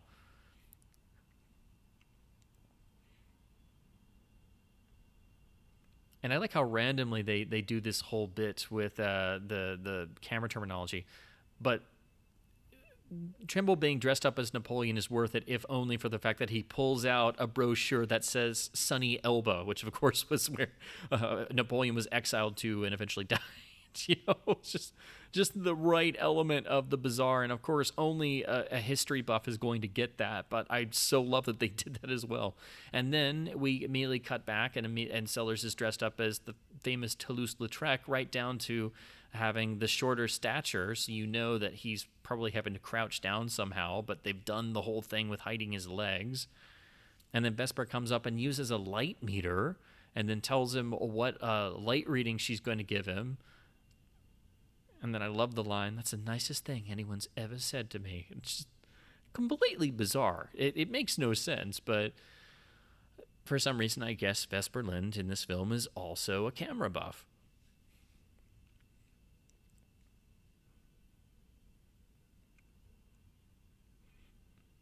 I do like this moment, though, where they just drop the charade. We see how the legs were hidden in the special cutoff pants and everything. And then he starts to disrobe because, of course, he sees that he thinks at this point in time he's just been played for a fool. And the reason why he gets mad is because he thinks she's making fun of the one thing in his life that he's good at. He's such a loser that the only thing he has is he knows how to play baccarat. Otherwise, he sucks at life. And then Vesper shows that she's genuine by flashing an attaché case full of cash. But of course, if you look closely at it, of course, it's a black attaché case with gold fasteners and a red interior, to reference the classic From Russia with Love black attaché case with gold fasteners and red interior. So we cut from Vesper's bedroom to Q Branch, but we are missing how this scene was originally supposed to open. The gag is that Q Branch here is located under Herod's, the idea being the joke of Herod stocks everything, literally everything. So of course, Q Branch would be located underneath Herod's. And originally they were going to go through and you were going to see the head of security we see in a display. So the gnome character was going to follow them through Herod's and into the secret underground Q Branch. But apparently they just didn't even shoot the Herod's material. So there's a little bit of reference to it here, but they just never shot that. But that's what the joke was supposed to be.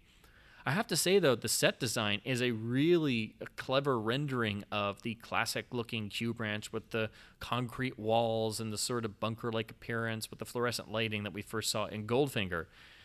And what makes this scene so beautiful is the fact that they go for the absolute ridiculous in every way. So we see not only the head of security dressed up like a garden gnome climbing around, who is completely obvious, but in the background we see guys in wetsuits firing bows and arrows. We see all this crazy stuff going on. And then if you look there when on the close-up shot of the gnome character, there's a little tag that reads, "The James Bond Toadstool, patent pending." And of course we see here with the hat gun, of course, things aren't always perfected. And it's also maybe a little riff or parody on the Spectre Island training sequence in From Russia with Love, where we see all these Spectre agents doing various bits of training, and Klebb and Morenzi walk through on their way to Grant down the pathway.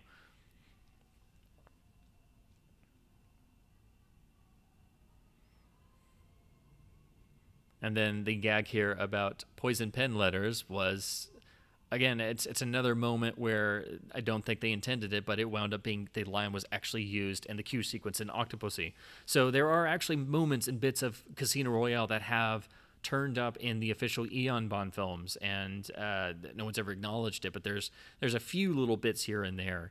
And of course Eon obviously did see this film. I don't know if they saw it more than once. They probably couldn't bear it, but they definitely are well aware of this film, and it has finally come under the auspices of MGM. That was part of the deal to get the 2006 Casino Royale made, that Sony wound up handing over their rights to the 1967 film for a certain sum, and in turn MGM gave them the last little rights they had to the Spider-Man property. So that's how finally this film wound up under the official MGM banner, and has at some points been packaged with the official films, only once or twice, but that's how it came to be an MGM DVD. This happened in the early to mid 2000s. Bond gets Bond, because everyone's Bond. Tremble gets a Rolex, as Bond would have, and we have the Dick Tracy sort of G West technology of the video display. And of course, this again also turns up in Octopussy with Q's liquid crystal display on Bond's Seiko. So I don't know. Maybe Michael G. Wilson caught this movie on late night television when they were writing Octopussy, or maybe George MacDonald Fraser did or something. But it seems that there was a direct influence on the Q scene in Octopussy here. And this is sort of parodying the. You see this in a number of classic Hollywood films. The idea that the tailor is very effeminate, and the whole notion of going in and getting a suit made and taking your measurements is very sort of suggestive in different ways. But what I love is that they overplay all the gadgets, and with this nice handheld close-up shot of Sellers' face, you can see how just Tremble just doesn't know what's going on, and everything has a ridiculous contraption in it. And when he simply asks, how do I go pee? He can't even say that, because they immediately cut it off with the, poison capsule compartment.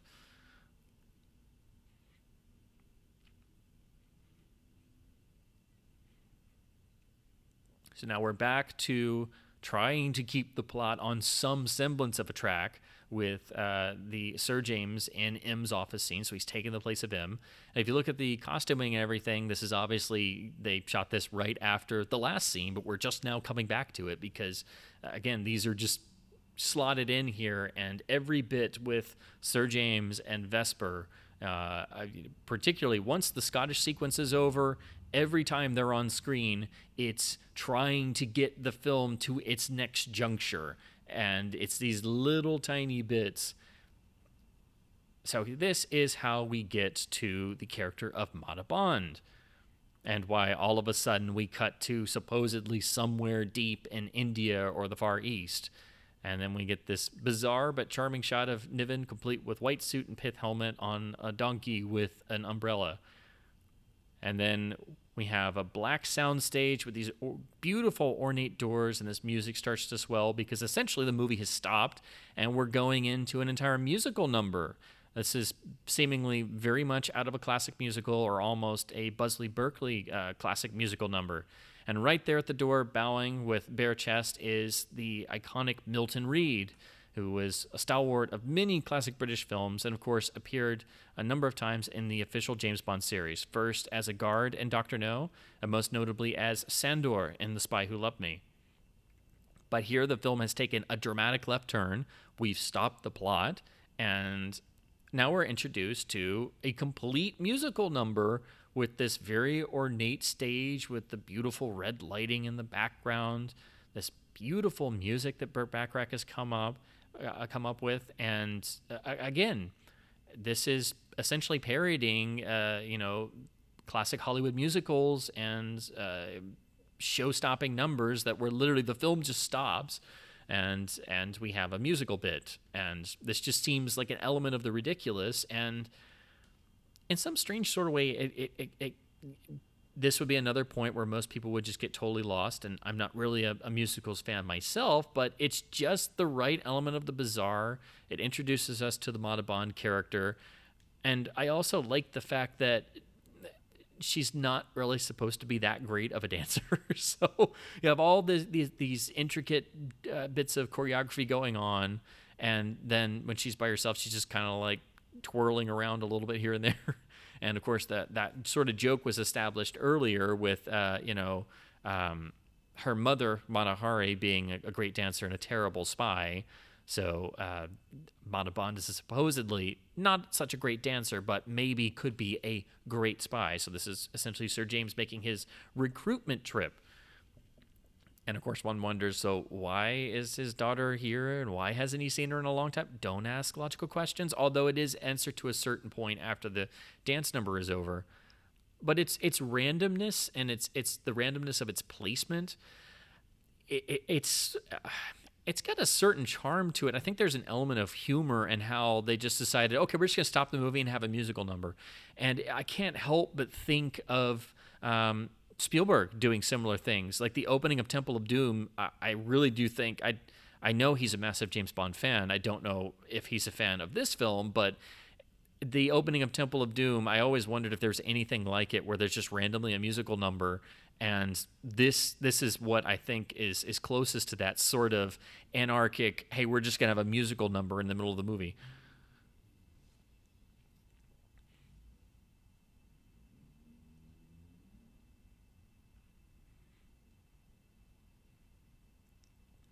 Mata Bond played by Joanna Pedet, and again, the women of Casino Royale, they all are just beautifully photographed and beautifully costumed. They all look stunning, and even though they don't have always a whole lot to do, they have such spirit to them. I love how immediately the Mata Bond character drops the whole charade and immediately kind of affects a sort of English accent when she realizes that this is actually her father, Sir James. And then we get this little backstory about how he just dumped her in an orphanage and still supported her, but then she, like a number of people were doing, sort of followed the lead of the Beatles and went to the East to study with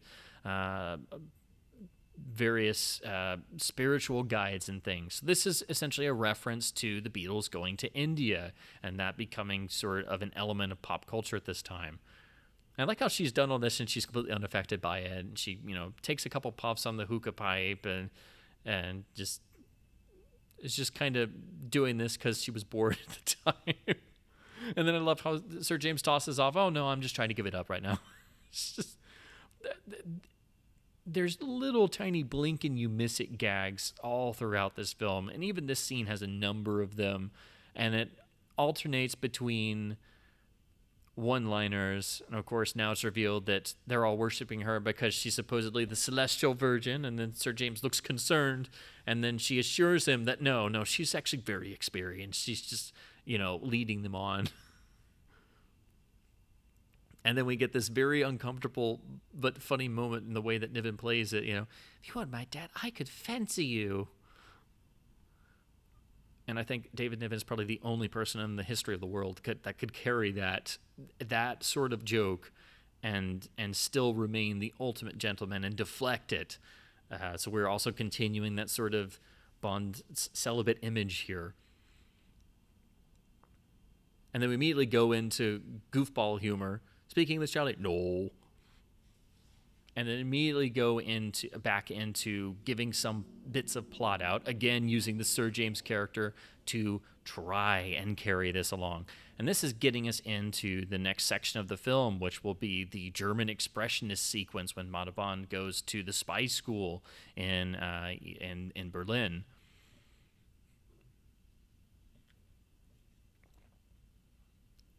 Referencing Mata Hari again, and then some wonderfully loaded lines about using sexual wiles to charm information. But again, even that set, you just look, all the colors on display, all of the costumes. This film is never boring. And even a simple scene like this in London city streets, what is Montalban wearing but a bright pink headscarf? She can't just simply be dressed in simple clothes. There's always got to be a bright flash of color somewhere.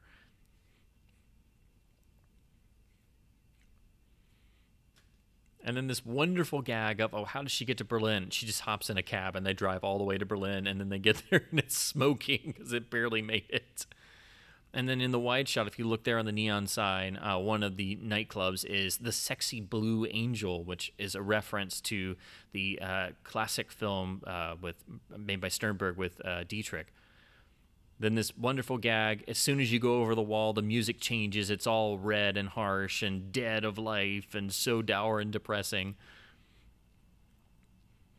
Another gag I really like, she goes off to go on her mission and she just leaves the taxi cab there like she's going to be back in 5 minutes. I mean, she's back in a little while, but it's like she's able to do the entire spy mission and then get back to the cab before he leaves. So, of course, in this sequence, we've switched directors again. So now we're on to Ken Hughes, who did this basically the entire Berlin sequence. I also love the fact that the door is actually hidden. It's obscured by the Berlin Wall itself, and Mata has to squeeze in. And then as soon as she gets in, we get into this beautiful set that is a total German expressionist wet dream, if you will. Stark images, alternating shadows built into the walls themselves, these very beautiful stark portraits, and then this wonderful little music cue, this little bizarre sort of freaky piano riff, and then this light music waltzing in, and then she goes into the dark room and sees the image supposedly of her mother, Mata Hari, and then the lights come on and the villains of the piece are revealed, who are just so completely bizarre that they deserve their own movie. I adore this pair. And then, of course, Mata has to take off her trench coat, and she, of course, has on the exact costume as depicted by what her mother is wearing.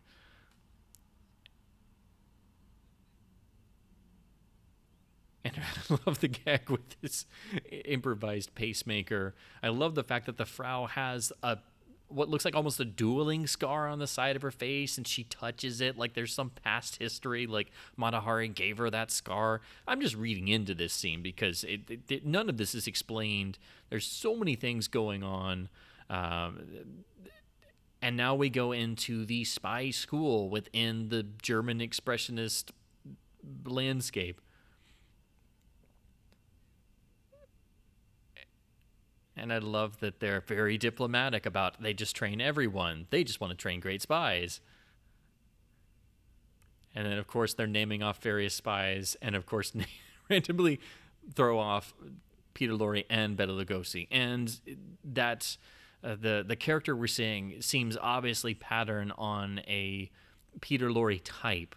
So the fact that they even name drop Peter Lorre when it's a Peter Lorre caricature just endears it to me even more. And then how ridiculous some of their schemes sound have basis in real life with what have actually been, revealed with spy operations that went on. And then when they open up to the fighting room, of course, you have all of these girls doing karate and judo, and they're sped up, and the footage is sped up, and it's totally ludicrous. They just open the door, and they're just flopping around in herky-jerky motion.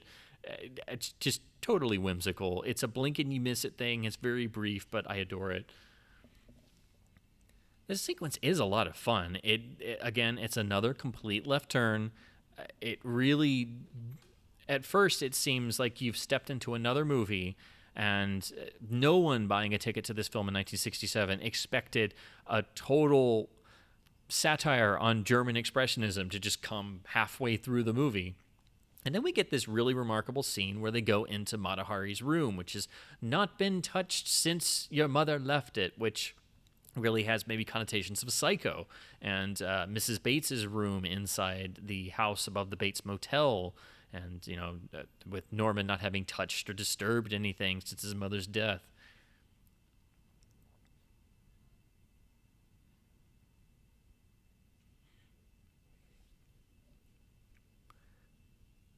Again, you see Mata Bond here having some gumption, and she starts charming the information out of him. And again, all of the women in this film look so stunning.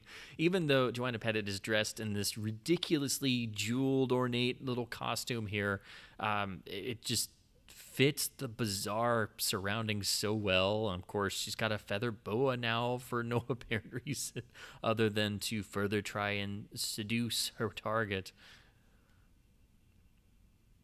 But we are starting to get the linkage into the rest of the film. So this sequence is actually necessary because this is building up Le Chiffre and why it's important to get to him and why he's trying to raise funds and how he's trying to raise funds. So essentially, this is Sir James's plan to find out how Le Chiffre is trying to cover his own rear end for misusing the state funds, and Mata will interrupt the auction and thus cut off his money flow, and so he'll have to then just go back to playing Baccarat. That makes the game the make-or-break point that it was in the original novel.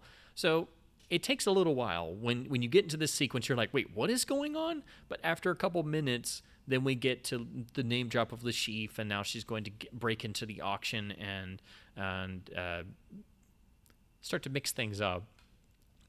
But I like how she just sort of says Le Chiffre to herself. It's like, and then just proceeds on and acts very Bondian, actually, without knowing exactly what's going on. Finds a secret passage, finds her way into the auction, disrupts it, destroys it, and ruins Le Chiffre's plans, and then gets out after a nice kerfluffle and fight sequence. So this is actually a Bondian bit, but instead of Bond, it's the daughter of Bond and Mata Hari in a house apparently built by a maniac who's in love with German expressionism. So definitely not what you expect, but giving you some of the Bond tropes in an interesting way. And we get the first element of the score in this section doing this sort of warbling of like a trumpet when you warble it and you use the cutoff, adding to the weirdness of this particular part of the score. It really gives it this bizarre atmosphere that goes perfectly with the surroundings.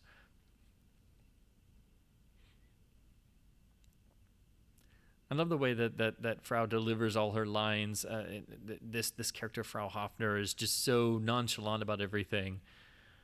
And everything seems so completely unreal that it definitely is a perfect parody of German expressionism. And this bit of dialogue here where she just turns it back on Mata, and then eventually we, the audience, and Mata Bond are left so confused that we completely agree with, you're insane, my child. You're quite insane. I think she's right. And then, funnily enough, immediately after Frau walks off, she's immediately in the auction house. So there's no continuity there, because apparently this spy school has a complete screening room. And of course, you'll notice, as all Bond aficionados would, that the auctioneer is played by Vladek Chabal, who is most famous for playing Kronstein and From Russia with Love. He would appear, as many Bond actors would, in various spy spoofs and things. But of course, Casino Royale is loaded with Bond team members on both sides of the camera. You see the head of the Chinese contingent is played by Burt Kwok, who of course was in Goldfinger and You Only Live Twice, and is most famous for playing Kato in the Pink Panther films, along with Peter Sellers. Now, this is actually a really funny scene. The idea of the auction being that Le Chiffre has a collection of incriminating and embarrassing photographs that would embarrass the military forces of the world. And so now all of them are bidding, trying to get one leg up on the other or cover up their own incompetence. And then apparently all the way they bid is trying to suggest how they position themselves on the world stage and the ridiculousness of how crazy geopolitics gets at certain points.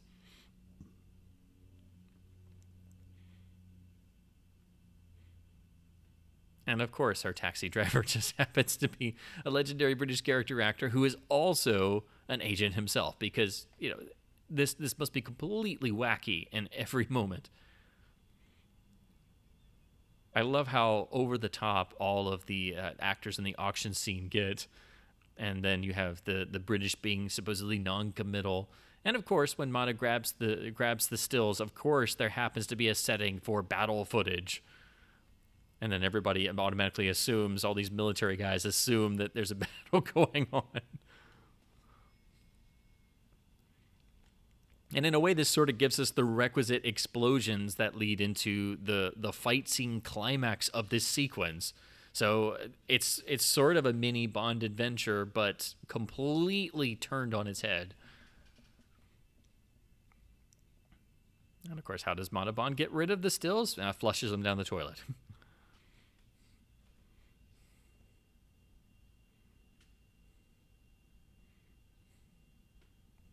Now we get the payoff with the makeshift improvised pacemaker by finally pulling the cord. So, of course, this has been set up since we first met this character a few minutes ago. And then they have a little bit of fun with using film speed in order to suggest his just complete shutdown process. And, of course, it's completely ridiculous, and they dub in the sort of chipmunk-sounding voice. I love Frau's death. It's just the right element of the wacky, that the wackiness that the film can lapse into. And you could make the argument that this sort of rambunctious finale to this segment of the film is set up for how the film will ultimately end, as it does in the casino, with the knockdown, drag out battle of everything they could possibly get in front of a camera, with this slight wackiness. And you can tell people are kind of having fun. Joanna Pettit is just openly laughing and smiling at getting to hose everyone down with a fire extinguisher. Again, automatically, as a Bond fan, it makes me think of Diamonds Are Forever. But again, there are many times I think the official Bond films have sort of inadvertently done things that were already done in this film.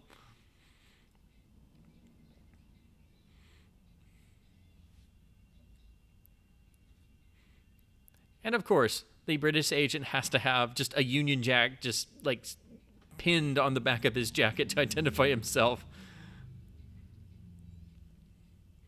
And of course, he's going to recognize his superior officer and then get to punch him in the face anyway. And then we get one fourth wall break. When she opens the sewer, we get the classic title song of What's New Pussycat. That's the one nod to Charles K. Feldman in the film. Now we get the payoff of the taxicab gag. They're going to just drive all the way back to London. And then the chief's agent just walks out, fires after the car. The border guard just stares at him. Doesn't do anything, doesn't react. So the agent goes over into the phone booth, and Ball was a great actor. So everybody plays this for all it's worth. But now we're finally introduced to the chief, played by Orson Welles, who should have been in an official Bond film, as should a number of people here.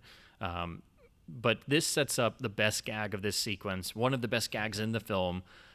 I do think this may be another Billy Wilder thing because it's so brilliant and so darkly funny.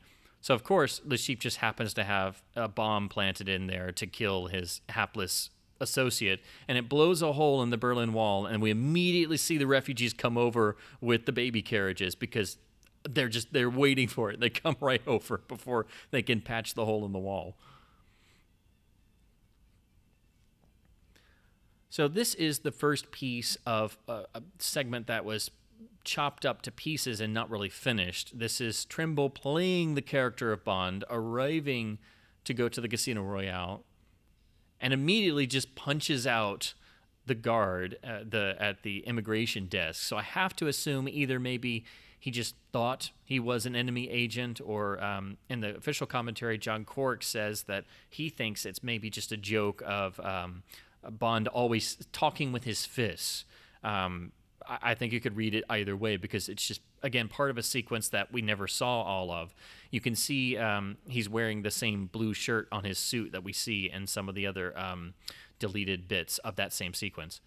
So now we pick up with Trimble Bond with Mathis. This is picking up from the little bit in the pissoir we saw at the opening of the film. So if you remember that, now we jump all the way to them laying out more of the plot, and then immediately cut back to Sir James because, again, there was so little Peter Sellers footage to work with because he walked out on the production. And that sequence of Trimble arriving in France and setting up that James Bond, in quotations, has arrived to battle the chief, that's one of the most severely trimmed down parts of the film. So we only get that little bit to even establish that Trimble is playing the James Bond part. We immediately cut back to Sir James, and now we have Sir James talking with Vesper Lynd, again using these two as our through-line characters to try and make sense out of the giant missing chunks that just aren't there. Using the TV watches, and then Sir James having one moment of not being quite so celibate by trying to sneak a peek at Vesper. And now we have the young Jackie Bissett as the aptly named Miss Goodthighs, a beautiful parody on the innuendo names of female characters in Bond. Here is where you see Sellers as Trimble trying to have the James Bond affectations, and he's actually really good at it. Unfortunately, when they were shooting this, he tried a practical joke and fired that prop gun at Bissett and terrified her, and actually, because it was so close, it actually messed with her eyes a bit from the actual gunpowder in the blank and totally freaked her out. So it was definitely not an easy first film experience for her. But she does look absolutely stunning, and of course, that's really... This character is just ostensibly here to knock Bond out so he can't make it to the casino and do little else but look fetching. And just another example of this film having just practically any gorgeous woman that happened to be in London at the time that they could get onto the set itself. And of course, Trimble is letting his own image poke through because he's had to put his glasses back on, first to do the trick shooting and then he leaves them on, which of course is giving the game away that he is not actually James Bond. And the gag this scene is all about is Trimble Bond's drink is drugged by Miss Goodthighs, so he takes an even larger pink pill and puts it in there, supposedly, as he says later, to be a antidote for the drug that was put in there. But of course, either it doesn't work or he's so incompetent that he's used the wrong one and just drugged himself twice over. And my favorite part is how Sellers plays it and the line comes up, "My, this is awfully strong shampoo." before he collapses in the bathtub.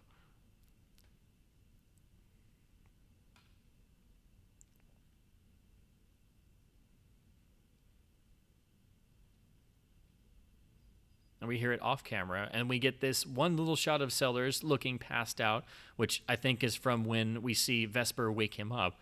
And we go into this dream sequence, which you'll see pieces of the cut sequence. There we see Sellers meeting where he would have met Vesper at the airport. He's in the blue shirt again. So that's enough. This is a scene we'll also see pop up with footage in the end credits sequence. But this is just a glimpse of some of the material that just isn't in the film. So it obviously is another seduction sequence between Tremble and Vesper, where apparently Vesper is really going for it, as Ursula Andress looks so stunning. It's such a shame that there's apparently, just miles of footage out there somewhere that may survive or may not. We're also seeing some alternate angles of scenes we've seen before, reusing some scenes or extra bits of footage before the cuts we saw in scenes before. And we get this wonderful image of Tremble playing music as if he's playing Vesper's leg as the keys of a piano. But interestingly, we see the last part of the dream sequence is Tremble with Miss Goodthighs to suggest coming back to the present. And we see there the shot of Sellers against the bathtub is the same shot they used to start the dream sequence. So they just used the beginning of that. They didn't have or didn't use the footage of him collapsing. So we see Tremble here realizing that the Q gadgets didn't work. Again, acknowledging the ridiculousness of the gadgets of the official films. See Vesper admonishing him for wearing his glasses. Look at the great line, I just like to see what I'm shooting at.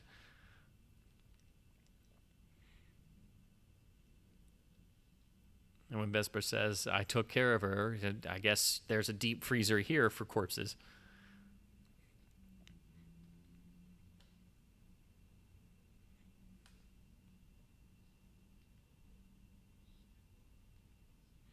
So you get the shower used as a gag. And again, cold water shower is a classic Bond of the novels moment.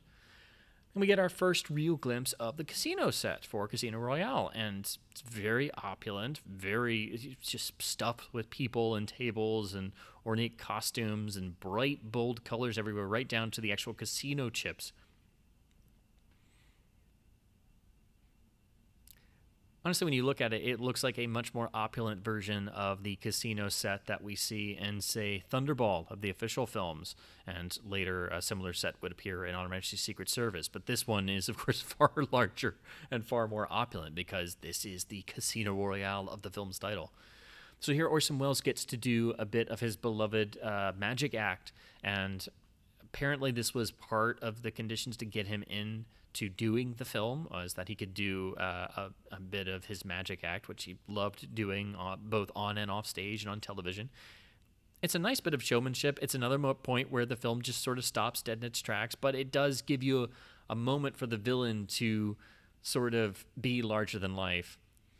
Also, if you look closely when Orson gets out of the chair there and he stands and sort of holds himself stock still and his eyes go really intense, it always makes me think a little bit. There's like a little flash of Charles Foster Kane there when Kane is walking around Xanadu in his old age. But of course, I'm a gigantic, lifelong Welles fanatic, and anything Orson ever did I find just riveting. So even when it's just a magic act like this, he does it with such charm and he holds your attention. And of course, it's ultimately turned into a laugh. So it's so quick. It doesn't go on too long, and it's a nice bit of fluff. And they also needed this because, of course, Peter Sellers walked out, and they just didn't have material. And of course, Sellers didn't want to shoot anything with Welles. That's a very well-known Hollywood anecdote, I think. Most people know that, even if they don't know the film. Here at the casino front desk, the attendant is played by Graham Stark, who is a great friend of Sellers and a frequent comic partner. He appears in a number of the Pink Panther films, most notably in the best of them, A Shot in the Dark, the second film of the series. So, of course, it's neat to see him pop up here, since he's such a frequent foil for Sellers. We get a nice gag here with Tremble not even being used to giving out the name James Bond, and so Bond is immediately recognized, so the clerk immediately asks for his autographs, because James Bond is such a great secret agent that he's known the world over, so everywhere he goes, everyone knows he wants a vodka martini shaken, not stirred, which has been a complaint, a criticism against the official series for a long time, still is, and I like that the film even plays with the criticisms of Bond. So, of course, this is the point at which the film most closely resembles the novel, which is all about the big game where the chief has to win back the money that he's gambled, that he's lost in misusing state funds in order to cover up the theft of the money. And, of course, MI6, knowing that if they can break him at the bank, that he'll have no other option, and Smersh will eliminate him themselves. So they basically get rid of one of Smersh's best agents, and Smersh themselves has to do the dirty work. Are introduced to the wonderfully opulent and ridiculously staged casino manager set, complete with the stuffed tigers everywhere.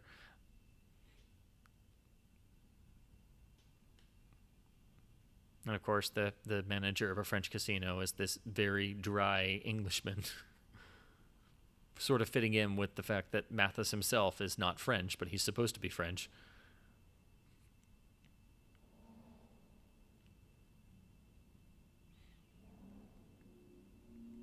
It's impossible to not watch this film and notice all the things that sort of inspired or were lifted or worked into the Austin Powers films.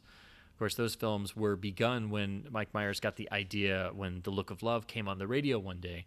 But also there are many little things. Here you have the sort of x-ray glasses where the villain is able to see the cards on the table. Well, that pops up in the first Austin Powers film, just as the dynamic between Evelyn Tremble being sort of clueless and having the glasses and everything, and being sort of taken by the hand and led by his much more competent female partner is the setup of the main two characters of the first Austin Powers film.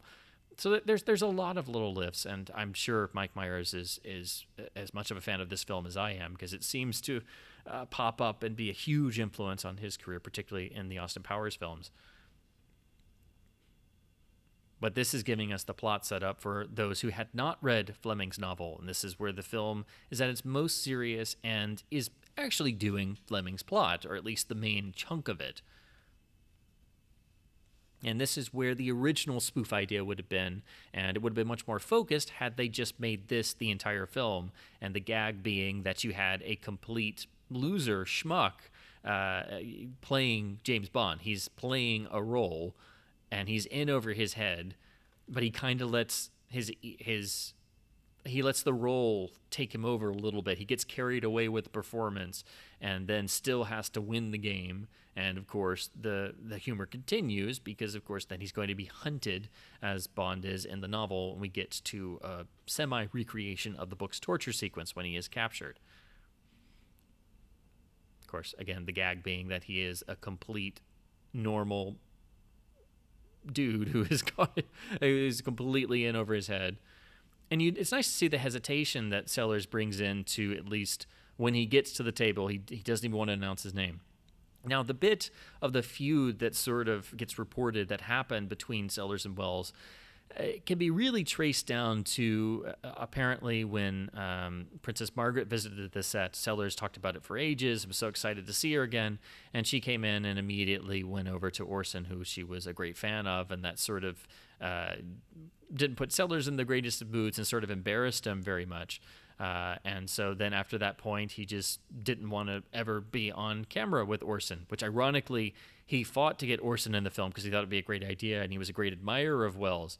And of course, later on, they managed to become very good friends and sort of put the past behind them. But Sellers was not in the best place in his life at this time. He was notoriously difficult to work with. He was a very complex man and individual, and perhaps this was not the best time in his life to be in a picture that wound up being as complex as this. So he wound up essentially walking out on the film after, well, not even before this whole sequence was completed. And instead of bringing him back or waiting or putting everyone on hold, eventually Charles Feldman, of all people, just decided to pull the plug and fire him. And that's where the problems really exploded, and when it became a matter of just trying to patch together as much as humanly possible. And then on top of that, you had the 5 different directors. 2 of them were actually involved in this whole sequence because, of course, Joe McGrath, who was a friend of Sellers, who had done television and had just gotten into features, he was brought on to do the Peter Sellers part of the story and essentially the main chunk of the film. But Sellers wound up having a falling out with McGrath and really unfairly helped to get McGrath fired off the film. And then the casino scenes were finished by Robert Parrish, which is the majority of his work. So he worked on this, but then also apparently Val Guest wound up doing parts of the casino sequence. So apparently Val Guest wound up working on all 5 sequences in addition to the extra bits that he had to come up with, because eventually everyone would have to go off and do other films. So Val Guest worked on John Huston's Scotland portion. He worked on the casino portion. He worked on the end casino portion a little bit. He did all the Sir James scenes and all of the Jimmy Bond, Woody Allen scenes, and then had to try and work with the editing team and find little bits here and there to try and piece the mess together. And then Sellers randomly going into the sort of Indian voice, I have to think, is a nod towards what he would do the year after this film, when he would get back together with Blake Edwards, who he had sort of broken ties with, and he created the Indian character for The Party, which has a similar sort of madcap vibe to Casino Royale and What's New Pussycat. There is actually a good amount of tension here in the scene. Even if you don't know the rules of Baccarat, you can figure it out, and it's actually done pretty well. It's very matter of fact because, of course, Baccarat is really a game of luck instead of skill. The skill is in maintaining the luck and trying to outwit and outmanipulate the other player, and the stakes are very high. Of course, since Sellers refused to ever be on camera with Wells, all they have are cutaways. That's why everything is played in close-up, and we just have the 1 or 2 wide shots like this where they're both in the frame at the same time, which was done ostensibly at the beginning of shooting this sequence before Sellers put his foot down and refused to be on set at the same time. So mostly you had Wells sitting around and everyone standing around, and then they had to just come up with stuff, which is why I'm sure they used they worked the magic sequence into the beginning. And both play it very well. I mean, Wells was such a consummate professional and, I think one of the greatest actors we've ever had. And it's a shame that he never played a Bond villain in official film. And, of course, it's all just like it was a shame that Peter Lorre played Le Chiffre in the CBS television adaptation, and he would have been outstanding in an official Bond film as well. So here we have the second time Le Chiffre is played by a living legend at the time, extremely well in a non-official Bond production. But I have to say, because it's mostly played out in closer shots and one-shots, and then only the beginning and ending we get the wide shots with both Wells and Sellers in the frame, it does add to the intensity of the scene, and the scene actually works. It is very quick. It's over very fast, as it would be, but while it doesn't have the intense, drawn-out struggle that we get in the novel, the back and forth over multiple hands, we do get a little degree of Bond almost, he does lose at first as he does in the book. He doesn't completely bust himself as he does in the book. That adds to the drama further, but we do get a little bit of the back and forth where Bond loses at first and then finally raises the stakes as Bond does and would, character-wise, and only then does he break Le Chiffre at the bank. And now we're getting the setup where Bond and Vesper goes off, and Vesper's going to get kidnapped, just as we get in the novel. But here's one of my favorite gags in the film, where Trimble actually questions why Mathis doesn't have a French accent. And then Mathis just replies, "It worries me too." It's another fourth wall breaking gag, and I absolutely adore it. So we get the exterior of the Casino Royale here. It is obviously an optical shot. not a super convincing one, but still, it's all right for the quick moments on screen. Vesper is carried off as she is in the novel, very over the top in an over the top way, simply by having the black bag over her head. But that sets up the gag here, which almost feels a little Pink Panther-esque, because of course the doorman accurately describes the beautiful woman in a green dress with a black bag over her head, carried off by two rough-looking guys. So Sellers runs off, and then immediately we get this bizarre scene where we have the race car, and if you look very closely, the guy who runs off in a Pink Panther gag that was used in the films, Follow That Car, the guy runs off, that's actually a world champion race driver. And here Sellers is affecting an accent and playing this sort of kooky character who is actually in a Lotus with James Bond painted on it. So here is Bond in a Lotus 10 years before The Spy Who Loved Me and Wet Nelly, the Lotus Esprit. And then he drives off, and we immediately cut to he's been captured, and it's the torture sequence.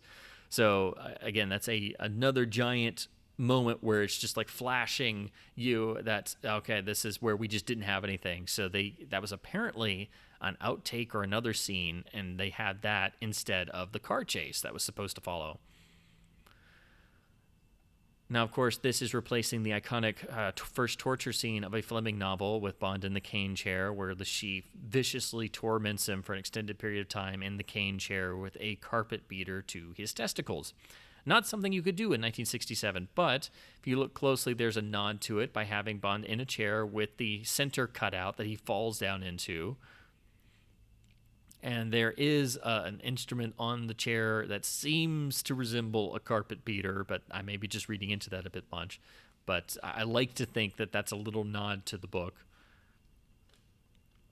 I do like that Le Chiffre would be smart enough to do this sort of mental torture, and it gives the film an excuse to have this very psychedelic, crazy, wacky, we're just going to play with everything and throw a bunch of bright colors at the screen and play with the editing. And you see a few glimpses of footage we've already seen, and also, again, little glimpses, tiny brief windows into sequences that aren't in the film. And you have to keep in mind, this is all still in the analog era. They're, cutting probably on a moviola, and, this sequence is actually really creative for what it is. It's just, it doesn't explain anything, and since it's a, supposed torture sequence, it's not supposed to make any sense. It's definitely very bizarre the first time you see it, but, the constant cutaways to Sellers' face in different colors almost has a tinge of the Stargate sequence in 2001 that would come out, obviously a year later, and all of the cutaways to Dave Bowman's face and his eyes as you see all the colors changing, and his face changes colors, and he gets more and more frenzied and out of it. So again, I know I'm really stretching it, but that's the only thing I can immediately think of that has a similarity.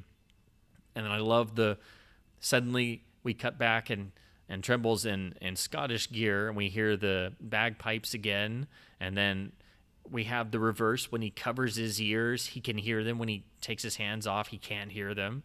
And then immediately looks at himself. We get the optical with the help coming at the screen, and then immediately he's out there with them suddenly.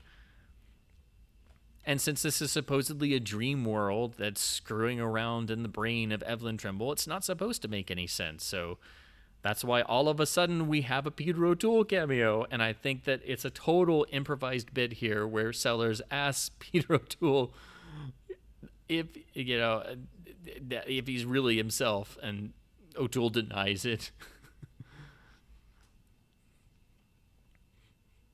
Now, of course, originally we see Vesper walking in here, and how she would be inside the mental torture, I don't know. So maybe this is suggesting that these bagpipe layers are really there, since she's about to machine gun all of them down. So it makes this scene even more inexplicable and random. Now, this is a mixture of footage because, of course, she was originally here to rescue Trimble, but here they use a mixture of the footage they had, and they change the order of the shots around, and they have Vesper prove her turncoat status and actually kill Trimble. And this is the way they get Peter Sellers out of the film. And if you look there, that's a complete freeze frame where they just start to put in some smoke over it. And now to get rid of the sheaf, we have the Agents of Smirch coming in. And then I love, it's such a stupid gag that they shoot him by coming through the monitor screen of his security camera footage. It's not just the gun, but the actual guy's head comes through. It's a total stupid gag, but I absolutely love it. Again, that's how they got Sellers out of the film. And to be honest, I think it's actually quite brilliant. It's a very quick manner of getting him out and not having to worry about him disappearing from the rest of the film. And since they've already sort of established Vesper Lynd as a very morally duplicitous character, you don't know what side she's on.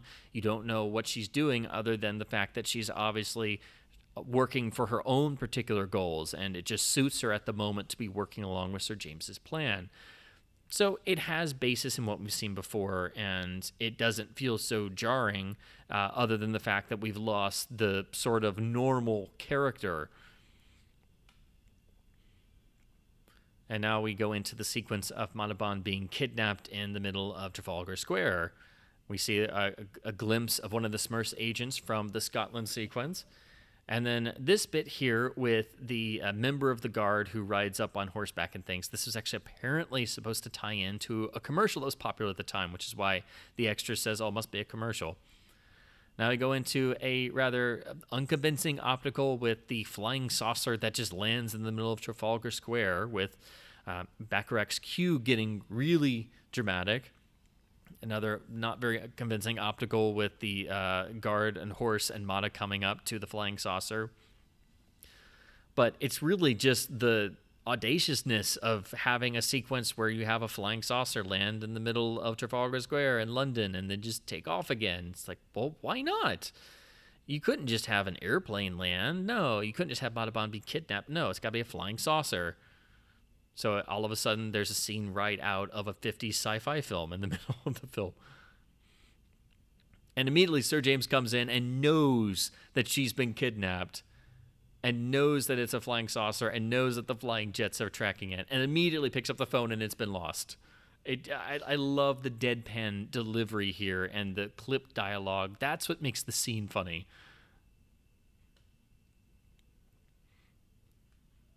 So apparently now they're lost without any way of tracking her, figuring out where she's been taken to. And of course, it happens to be a nun asking for charity donations, and it just happens to be Deborah Kerr's agent Mimi.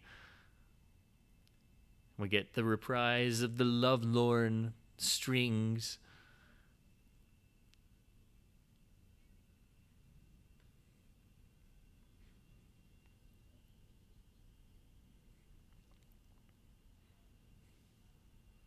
Barbara Boucher as Moneypenny, also looking stunning as all the women in this film do. So, of course, that's the little bit of information that leads Sir James to Casino Royale and the final act of the film. So here we get more optical and model work.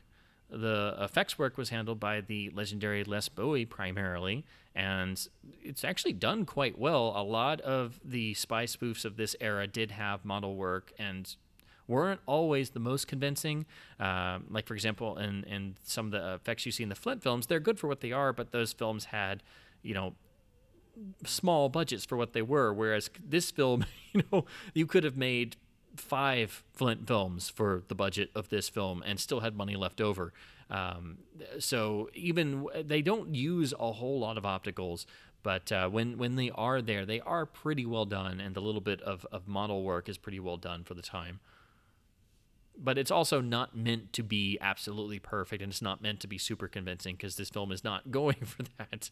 So I think it was a little bit purposeful to have sort of dodgy-looking effects.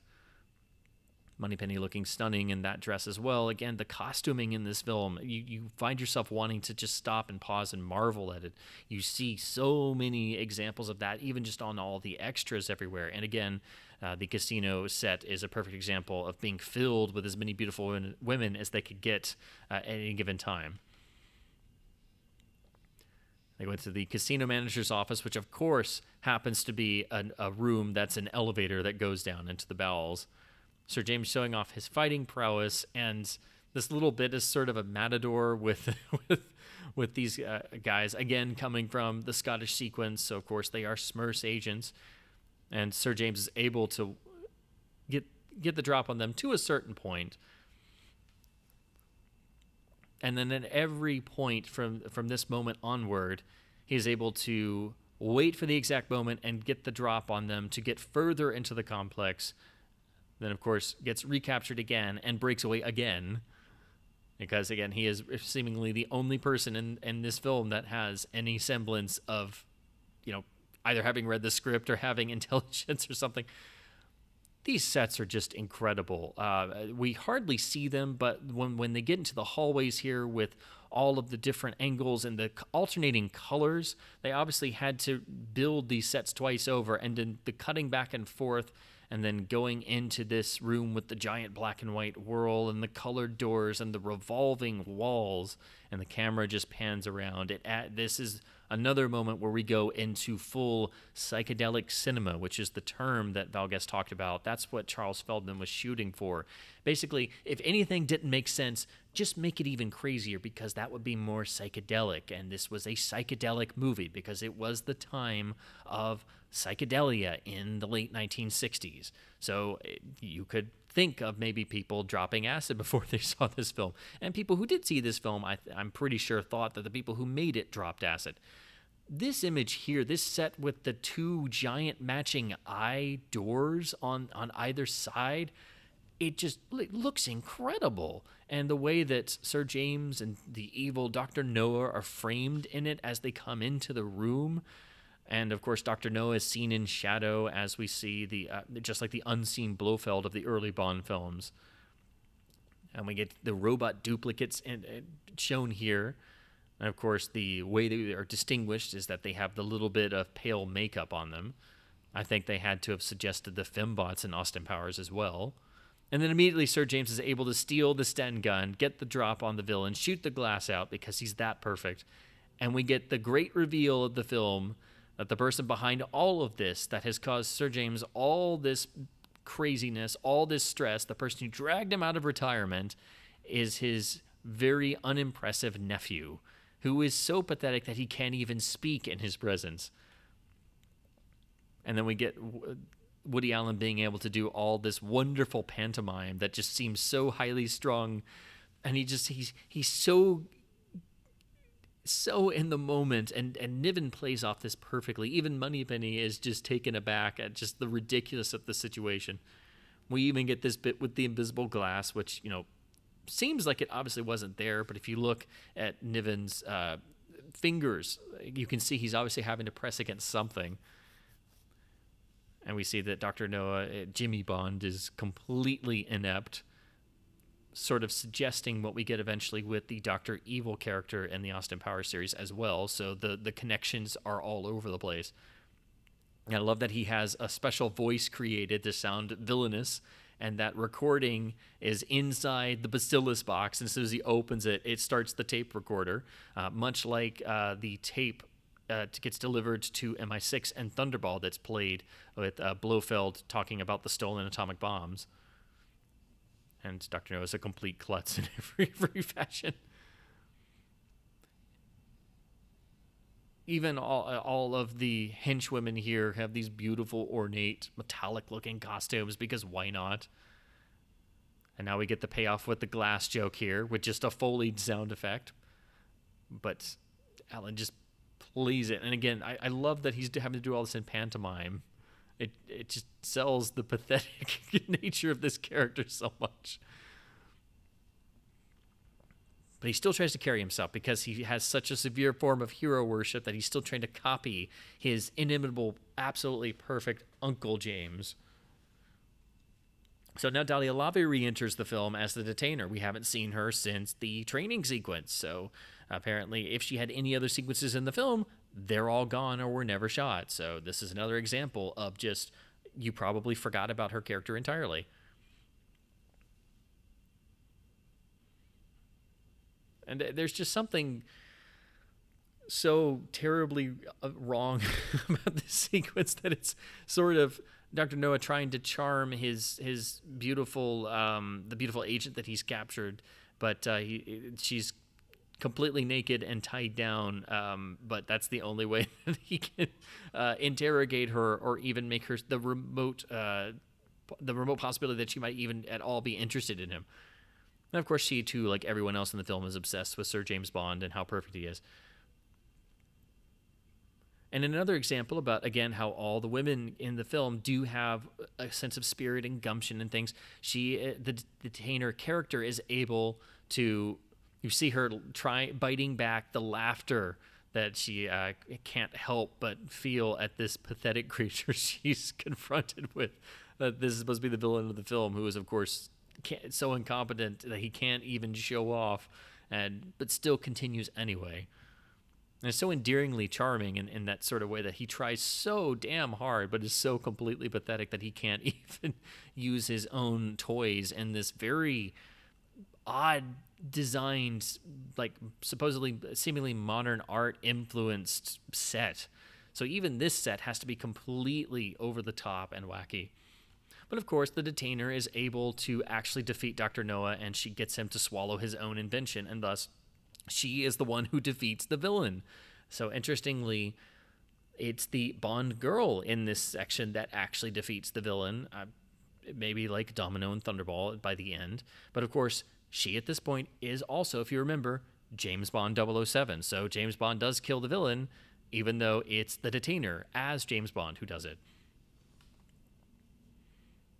I always love the idea of the person as the walking time bomb, sort of anticipating how suicide bombers would become more prevalent in fiction in the modern age, I guess. Of course, it's completely ridiculous that it's sort of in like an Alka-Seltzer tablet of sorts, or an aspirin tablet, and then you have the tiny time pills with the animated little belches that come up out of Dr. Noah's mouth. And of course, Dr. Noah is a pun on Dr. No, and just completely wacky.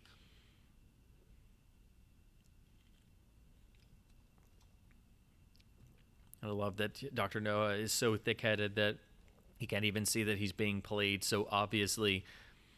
But he's still, even though he's the evil genius, he still cares, and then he's still polite enough to turn away while she dresses, even though, he's been staring at her naked, strapped down on a table. He still takes the time to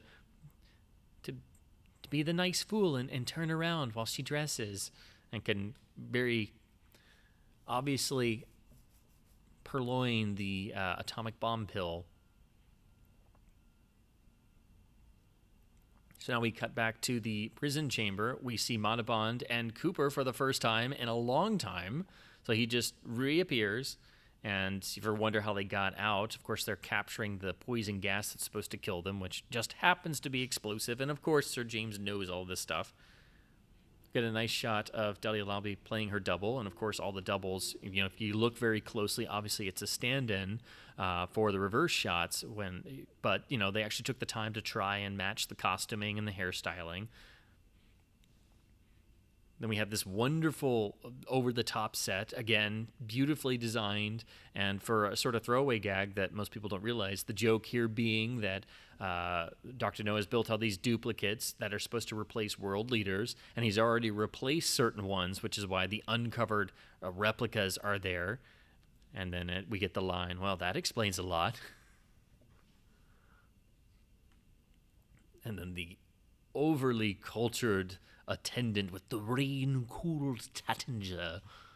You can't just have a simple butler. He's got to be over the top as well.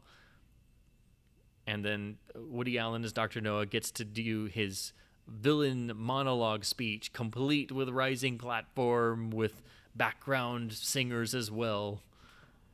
Because it can't just be a simple spoof. It can't just do the Bond villain monologue and explaining his plot to Bond. No, it's got to have that extra little edge, and I adore it for doing so. Then we get another moment of a poor dupe having to drink his own drugged drink.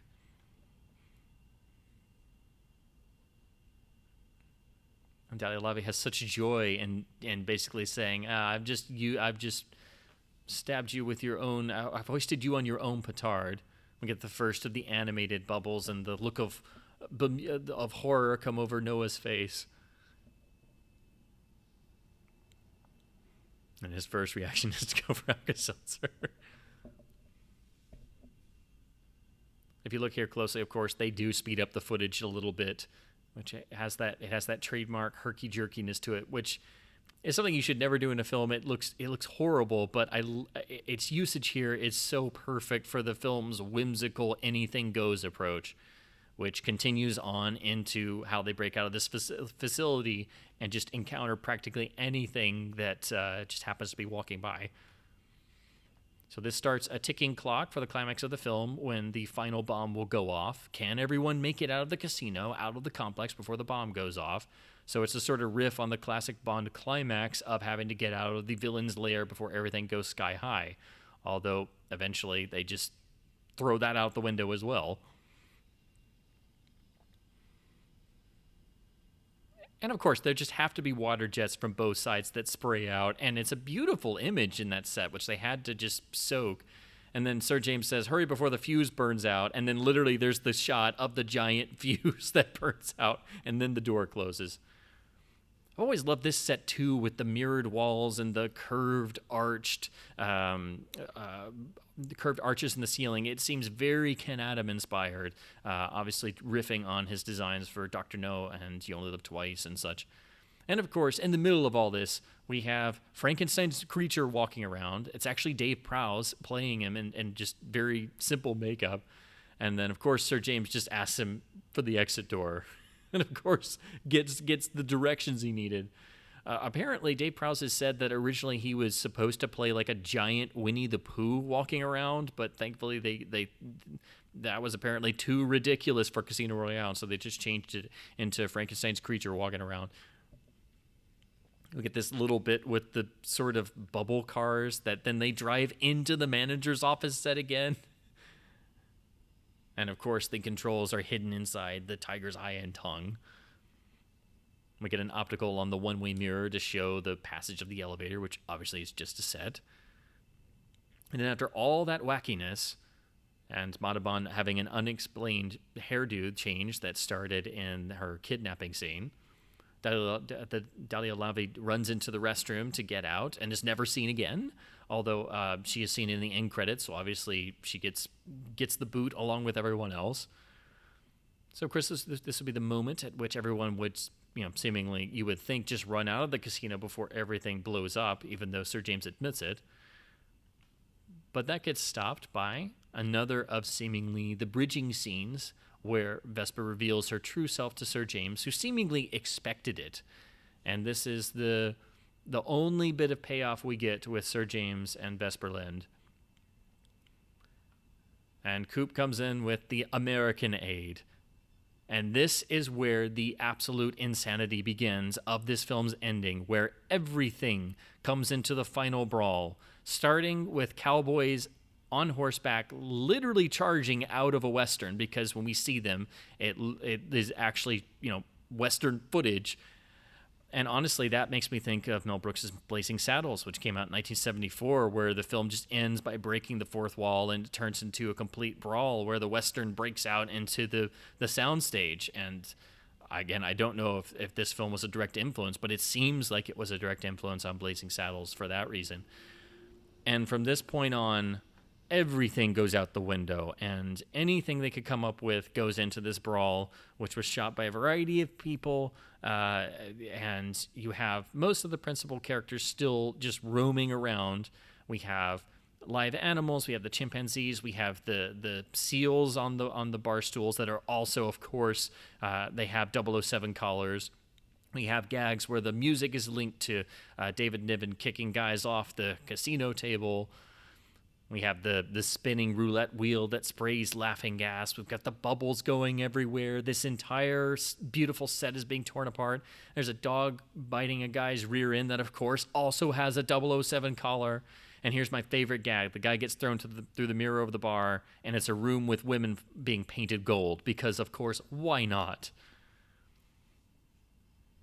And then in another absolutely inexplicable, bizarre moment, more aid arrives with paratrooping Indians all painted 007.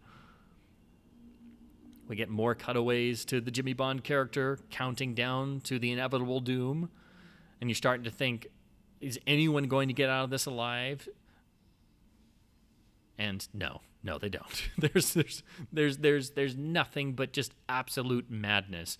Again, this is building on the sort of madcap ending of What's New Pussycat that Feldman had made before this, but this just goes for broke. And now we have the random cameo of George Raft doing his iconic coin flip that made him famous in the original 1932 Howard Hawks Scarface. Now Bill Holden comes back, hasn't been seen since the opening of the film, and it's a great shame because he looks like he's having fun doing this little bit part, and it would be great to see him play off of David Niven more as sort of the Felix Leiter counterpart. Again, I think they would have made a perfect Bond and Felix in a 1950s Bond film. Now John Paul Belmondo wanders in, of all people, and he gets to have this little gag here where he has to translate French into English. If you notice there, he gets to say merde in a standard release film in 1967. So that's another little bit of charm.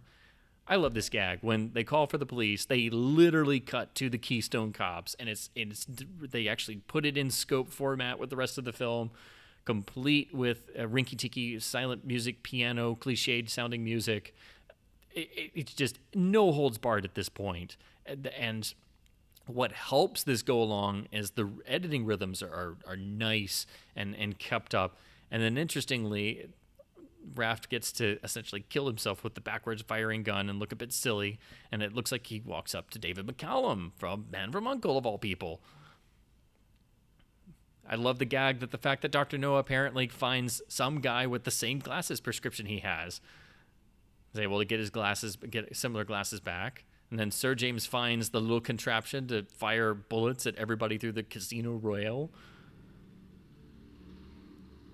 Again, there is anything they could think of, they shoved into this scene, and it just went and went and went and went down to the point where you have this sort of cliched Indian war dance, and then suddenly it just turns into them dancing to the score. It's just words cannot describe this sequence. I just find myself trying to just talk through the images. Your mind can't process all this stuff. And then finally we get to the last tick, and the model explodes. And then suddenly we're in heaven, and everyone has died. So it's a complete ending that just totally, there is no rug left to pull out from under your feet. And then this shot of Sellers is used, stolen from the torture sequence to show the final fate of Jimmy Bond going down to hell. And then we go into the end titles here with another glimpse of that deleted scene of Sellers and Andress. And we get the end title theme where we get these wonderfully cheesy lyrics delivered in this vocal performance it's the actual theme with lyrics of the instrumental opening title theme. And we see little flashes and freeze frames of moments we've seen and more moments that we haven't seen because, of course, they're using any scrap of footage they have. And I love the sort of affectations that are put on the vocal of this. It's very charming and goofy, and if you had to end this madcap experience in some way, it would have to be with something completely ridiculous and jaunty like this to send the audience out. Because the first time you see this, you can't possibly process everything you've gone through. And so I think you have to take this the way most audiences did in 1967. You have to take it as sort of a jaunty ride. It breaks the fourth wall a little bit. It references all kinds of stuff that were topical at the time and popular. So obviously, in our modern age, you're not going to get all the references and all the inferences unless you have a background in some of this stuff, or you know a lot about the mid to late 60s and pop culture and swinging London and film culture at the time. And there's a lot of bits of history and classic film history as well. So if you don't know any of this stuff and you don't know anything about the film, you are going to be extremely perplexed. And I think it's this, along with it always being sold as a James Bond film, that leads to just the immediate backlash that everyone has for this film. I think it's really a shame that most people go in and just don't understand the madness that's about to ensue. And then we end with a final little flourish and a final little blast of trumpet, and that brings Casino Royale to a close.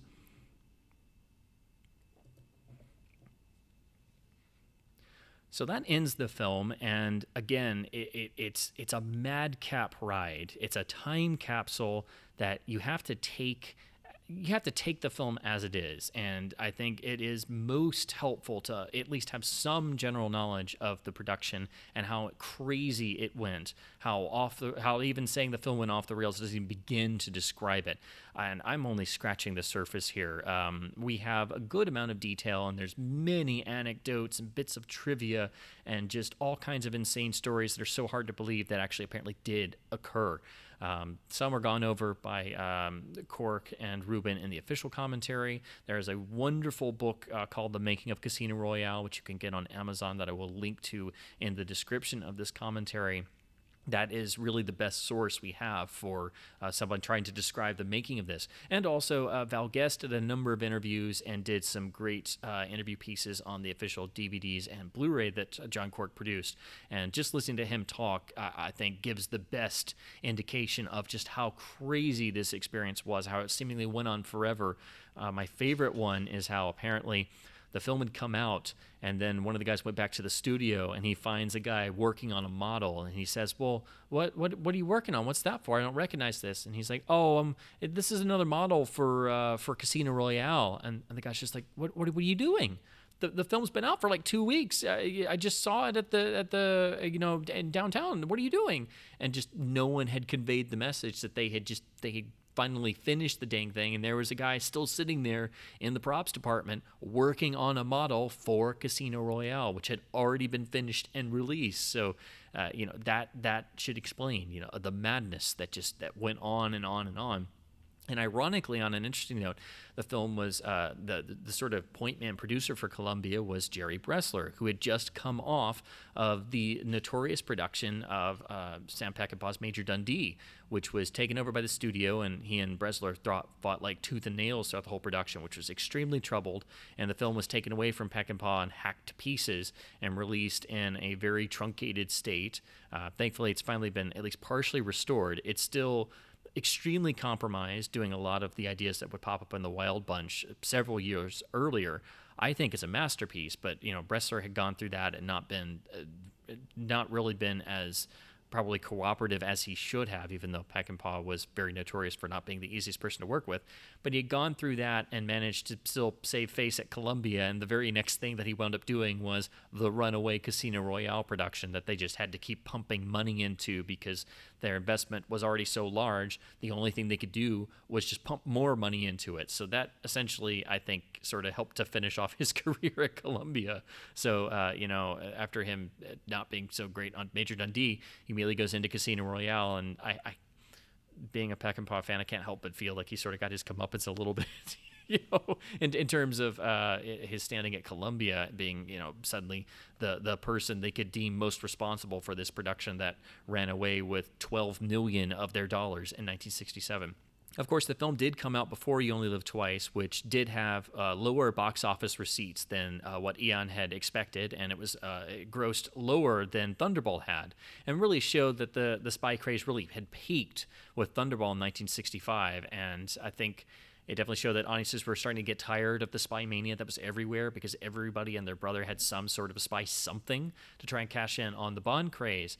And also, a lot of people thought that Casino Royale had come out and sort of stolen some of Bond's thunder and maybe confused audiences a little bit who went in thinking it was a James Bond film.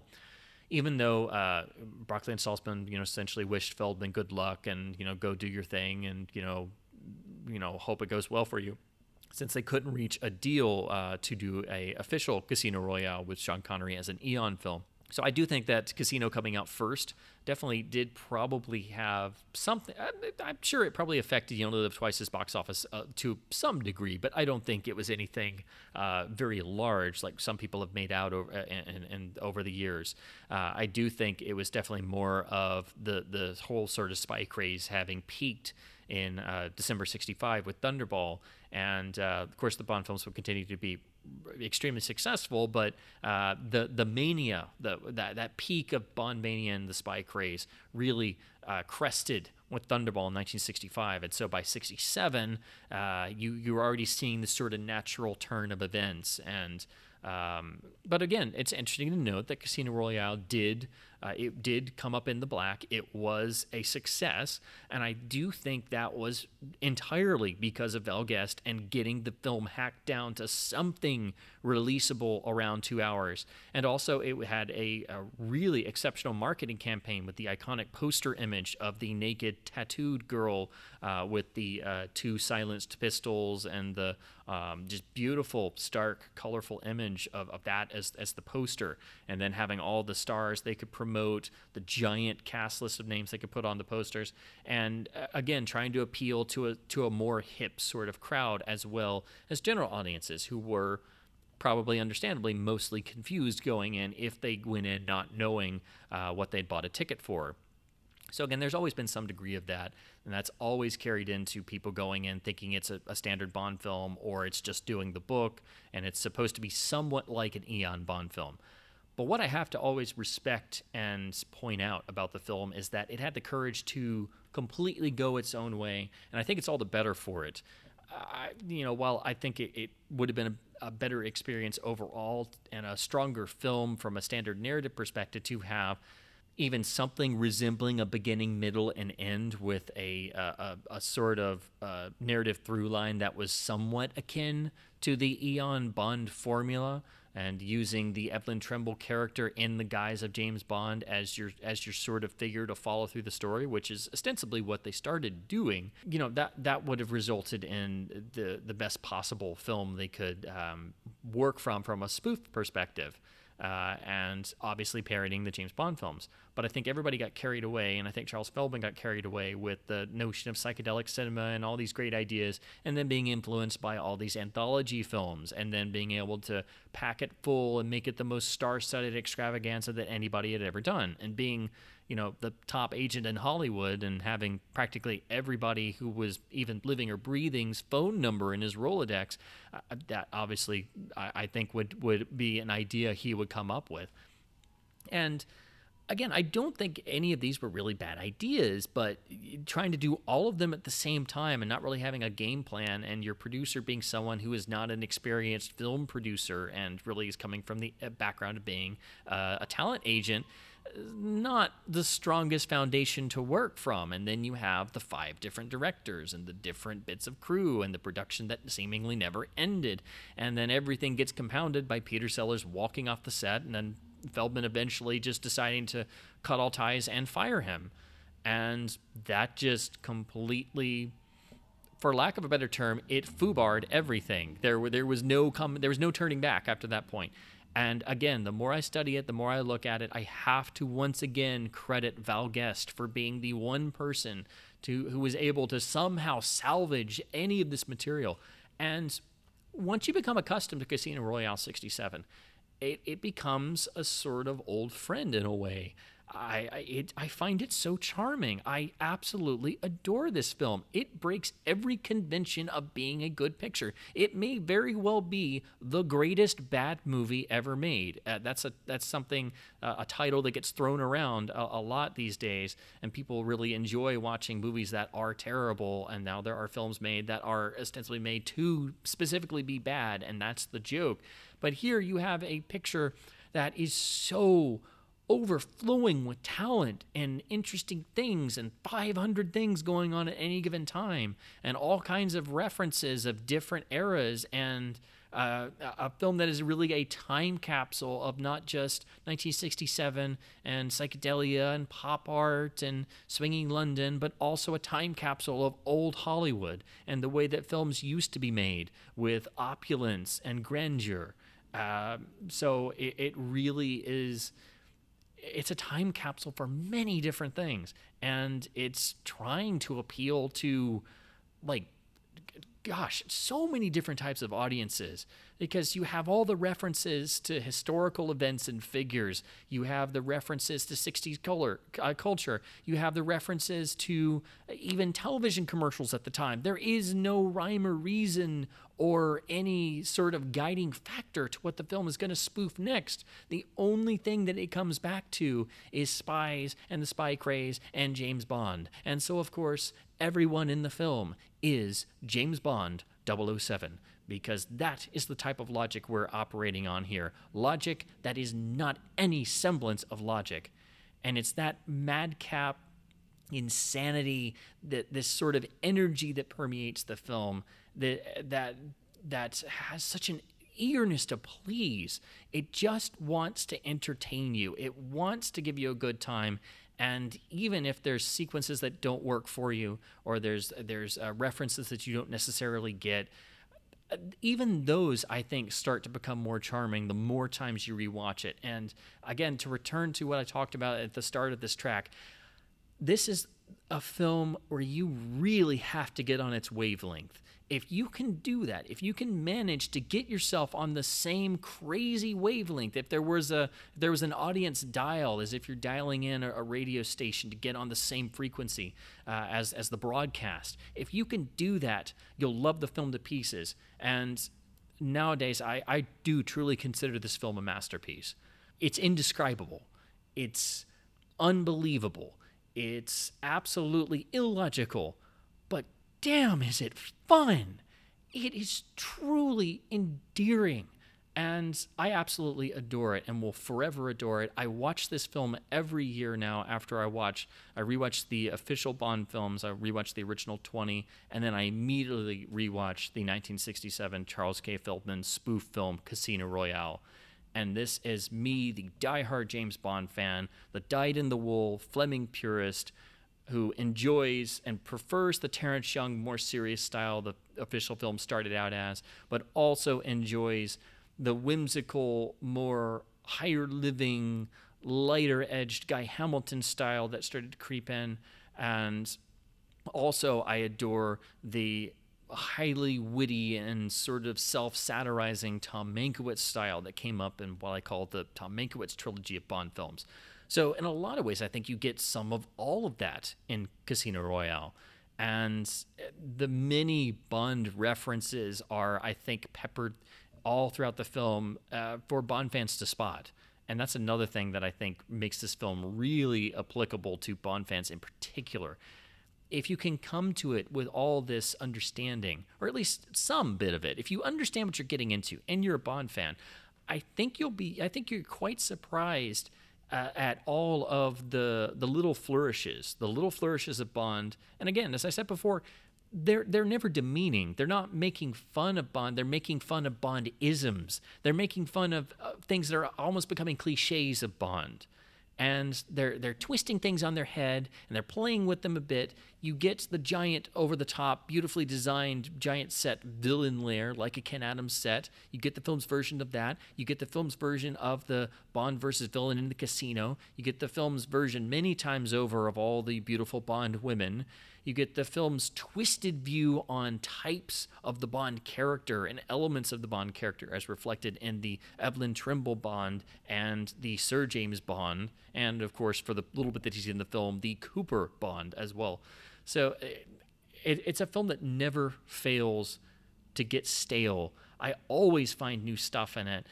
It did take me a while to get into. I will admit that it is not the easiest film for people to sit through, and most people will have a knee-jerk reaction because they don't know just the insanity of the film's production and how it's even a miracle we have anything that was even releasable and edited down into something around 2 hours that Columbia could throw out as a Hail Mary pass to try and get their $12 billion back, which, again, amazingly they did. This film was pretty decently received in 1967. But most critics would either tear it apart or just treat it as the sort of farce that it is. And there were so many farcical films in the 60s that they just don't work outside of their release, and many that didn't even work then. A lot of those anthology films are actually really quite stale. And that's the thing. Although I do think the Scottish sequence does drag a little bit, and it goes on for far too long probably, Casino Royale never gets stale. And it mixes highbrow and lowbrow humor with just absolute aplomb. There is no it switches between the two so effortlessly that most of the jokes you will not get the first time you see it. You will have to see it multiple times, and then you find yourself quoting the picture. I mean, I quote this film all the time. I get pieces of the score stuck in my head. And once again, the score. Oh my goodness. If you've ever seen this film and haven't fallen in love with the Burt Bacharach score, it is absolutely one of the great film scores. And again, I have to say the recording of it is just majestic. The mono mix of the film does not do it justice. It is revered in audiophile circles for great reason. If you haven't owned a copy before, please do yourself a favor. Try and find the original Cold Gym stereo LP. It's very tricky to do, but I can't recommend it highly enough. And definitely go get the Quartet Anniversary reissue CD that Chris Malone produced. It is one of the finest sounding score reissues, one of the best score reissue releases I think anyone has ever done. It's absolutely incredible how much they were able to use from that safety master. So I could continue babbling on and on and on about this film. I have just barely scratched the surface. There are so many anecdotes, so many urban legends about the film's production, and I could have spent 3 hours simply trying to piece together the internal logic of the film. And to be quite honest, I've thought about it very often, and if you really look at it closely, I know a lot of people talk about the plot inconsistencies and the missing footage and the jump cuts and things like that, but if you look at it and you really scrutinize how the final edit is and getting it at 131 minutes, it does actually have a sort of internal logic. And that all goes back again to Val Guest focusing on and writing and directing and developing the scenes with David Niven and Ursula Andress, and using the Sir James Bond and Vesper Lynd characters as an improvised through line, and that's why their scenes are peppered throughout in these little tiny bursts, and we'll have a big chunk of what the heck is going on, and then we'll immediately cut back to them, and we'll get this tiny little bit, and obviously it's got a lot of plot exposition. It's very exposition heavy, and then we immediately go on to the next train, and we're going on this destination, and then we get another little bit of Vesper or Sir James or both of them, and then we jump onto the next train, and we're going to somewhere completely different. So if you look at it closely, you can follow this very, very, very faint narrative through line. So there is just the faintest thread of narrative cohesion, and I know from everything that you can find out about the film and all that Val Guest would say in the interviews and in his own autobiography, I know that he and the editors were just standing there tearing their hair out, and all Charlie Feldman could do is, be like, as Val Guest said, can't you take the belly laugh out of reel 2 and put it in reel 4, because there's not enough belly laughs in reel 4, and it's like, you can't make movies. That's not how it works. So again, that's another sign. You were dealing with someone who was producing this film who was just not experienced as a film producer. And when that's the person holding the reins with 5 credited directors and everybody who they possibly could get who wasn't shooting something else, and everything is in front of the camera that wasn't nailed down, that should give you a pretty clear explanation of how and why this film went so completely and totally off any sort of rails that it might have started on. And you know what? Gosh darn it. Thank goodness that this happened, because this film is just so charming and endearing. And again, it becomes like an old, very bizarre, very quirky friend that you revisit and spend 131 minutes with every once in a while and have a few laughs, some head scratching, and you wind up just throwing your hands up and laughing at the insanity of it all, and you go along for the ride, much like Jaws and the Rio Carnival in the official Moonraker. That is, once again, if you can manage to get on the wavelength of Casino Royale, and as the original advertisements and trailers and promotional materials indicated, if you can join the Casino Royale fun movement. So that's my commentary track for 1967's Casino Royale, a film I have come to absolutely adore for, in spite of and actually because of its absolute madness. I do think this film is a masterpiece, and there is not anything in the world before or since that has ever been like it. It is a true original, And in spite of the many hardships and the absolute insanity of the film's production, once again, I think entirely due to Val Guest having to pick up all the pieces, it manages to come together into a 131-minute wild, wacky ride that eventually ends up in heaven and hell itself.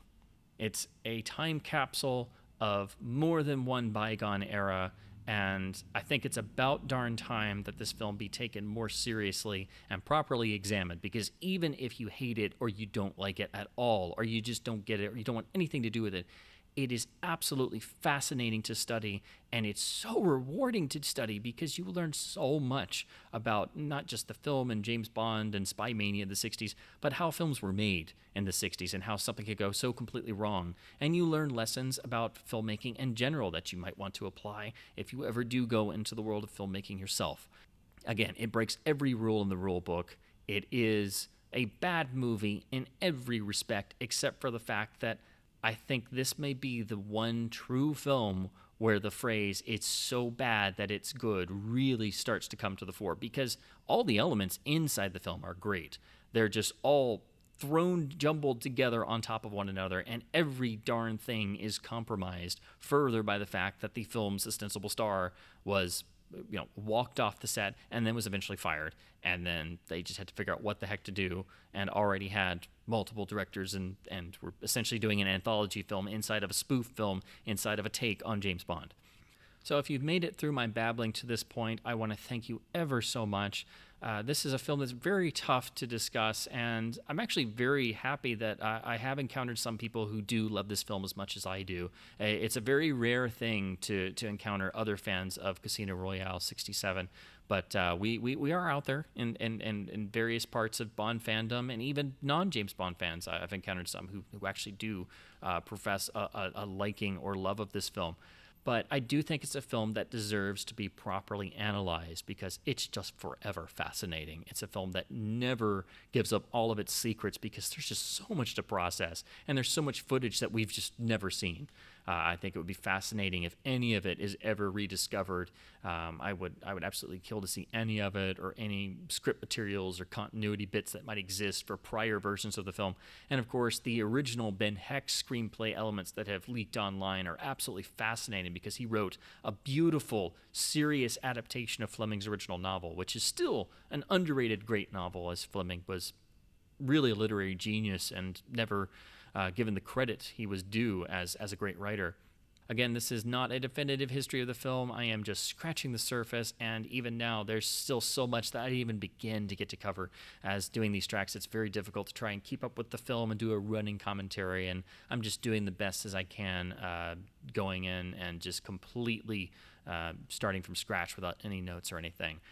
Just trying to give you an idea of all the things that go through my head every time I revisit the film, which I now watch yearly. And it is a film that I think rewards repeat viewings, perhaps more than any other film, simply because you're able to process all the insanity that your brain is going through, because you cannot, it is impossible to do it that first time. It requires 2, 3, 4, 5 viewings at least.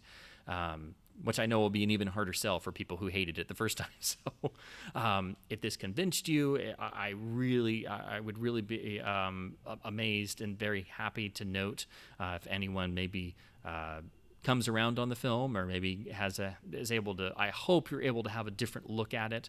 I hope I've been able to sort of get past the usual barrage of negativity that surrounds Casino 67 and maybe get closer to the actual merits of the film, of which I think there really are many, but it's usually something that most diehard Bond fans just avoid or don't even get into, or fail to look past the just the tomfoolery that's going on and the insanity of the supposed narrative not making any sense and there not being any narrative cohesion, which again, I completely understand. But it is one of those films I do really think you have to have some sort of knowledge of what it is going in, because without that, you are going to be completely lost. And if you do find yourself completely lost, if you can get on the film's wavelength, you can indeed join the Casino Royale fun movement. So with that, again, thank you ever so much for listening. And as always, I'm very humbly yours, the motion picture analyst,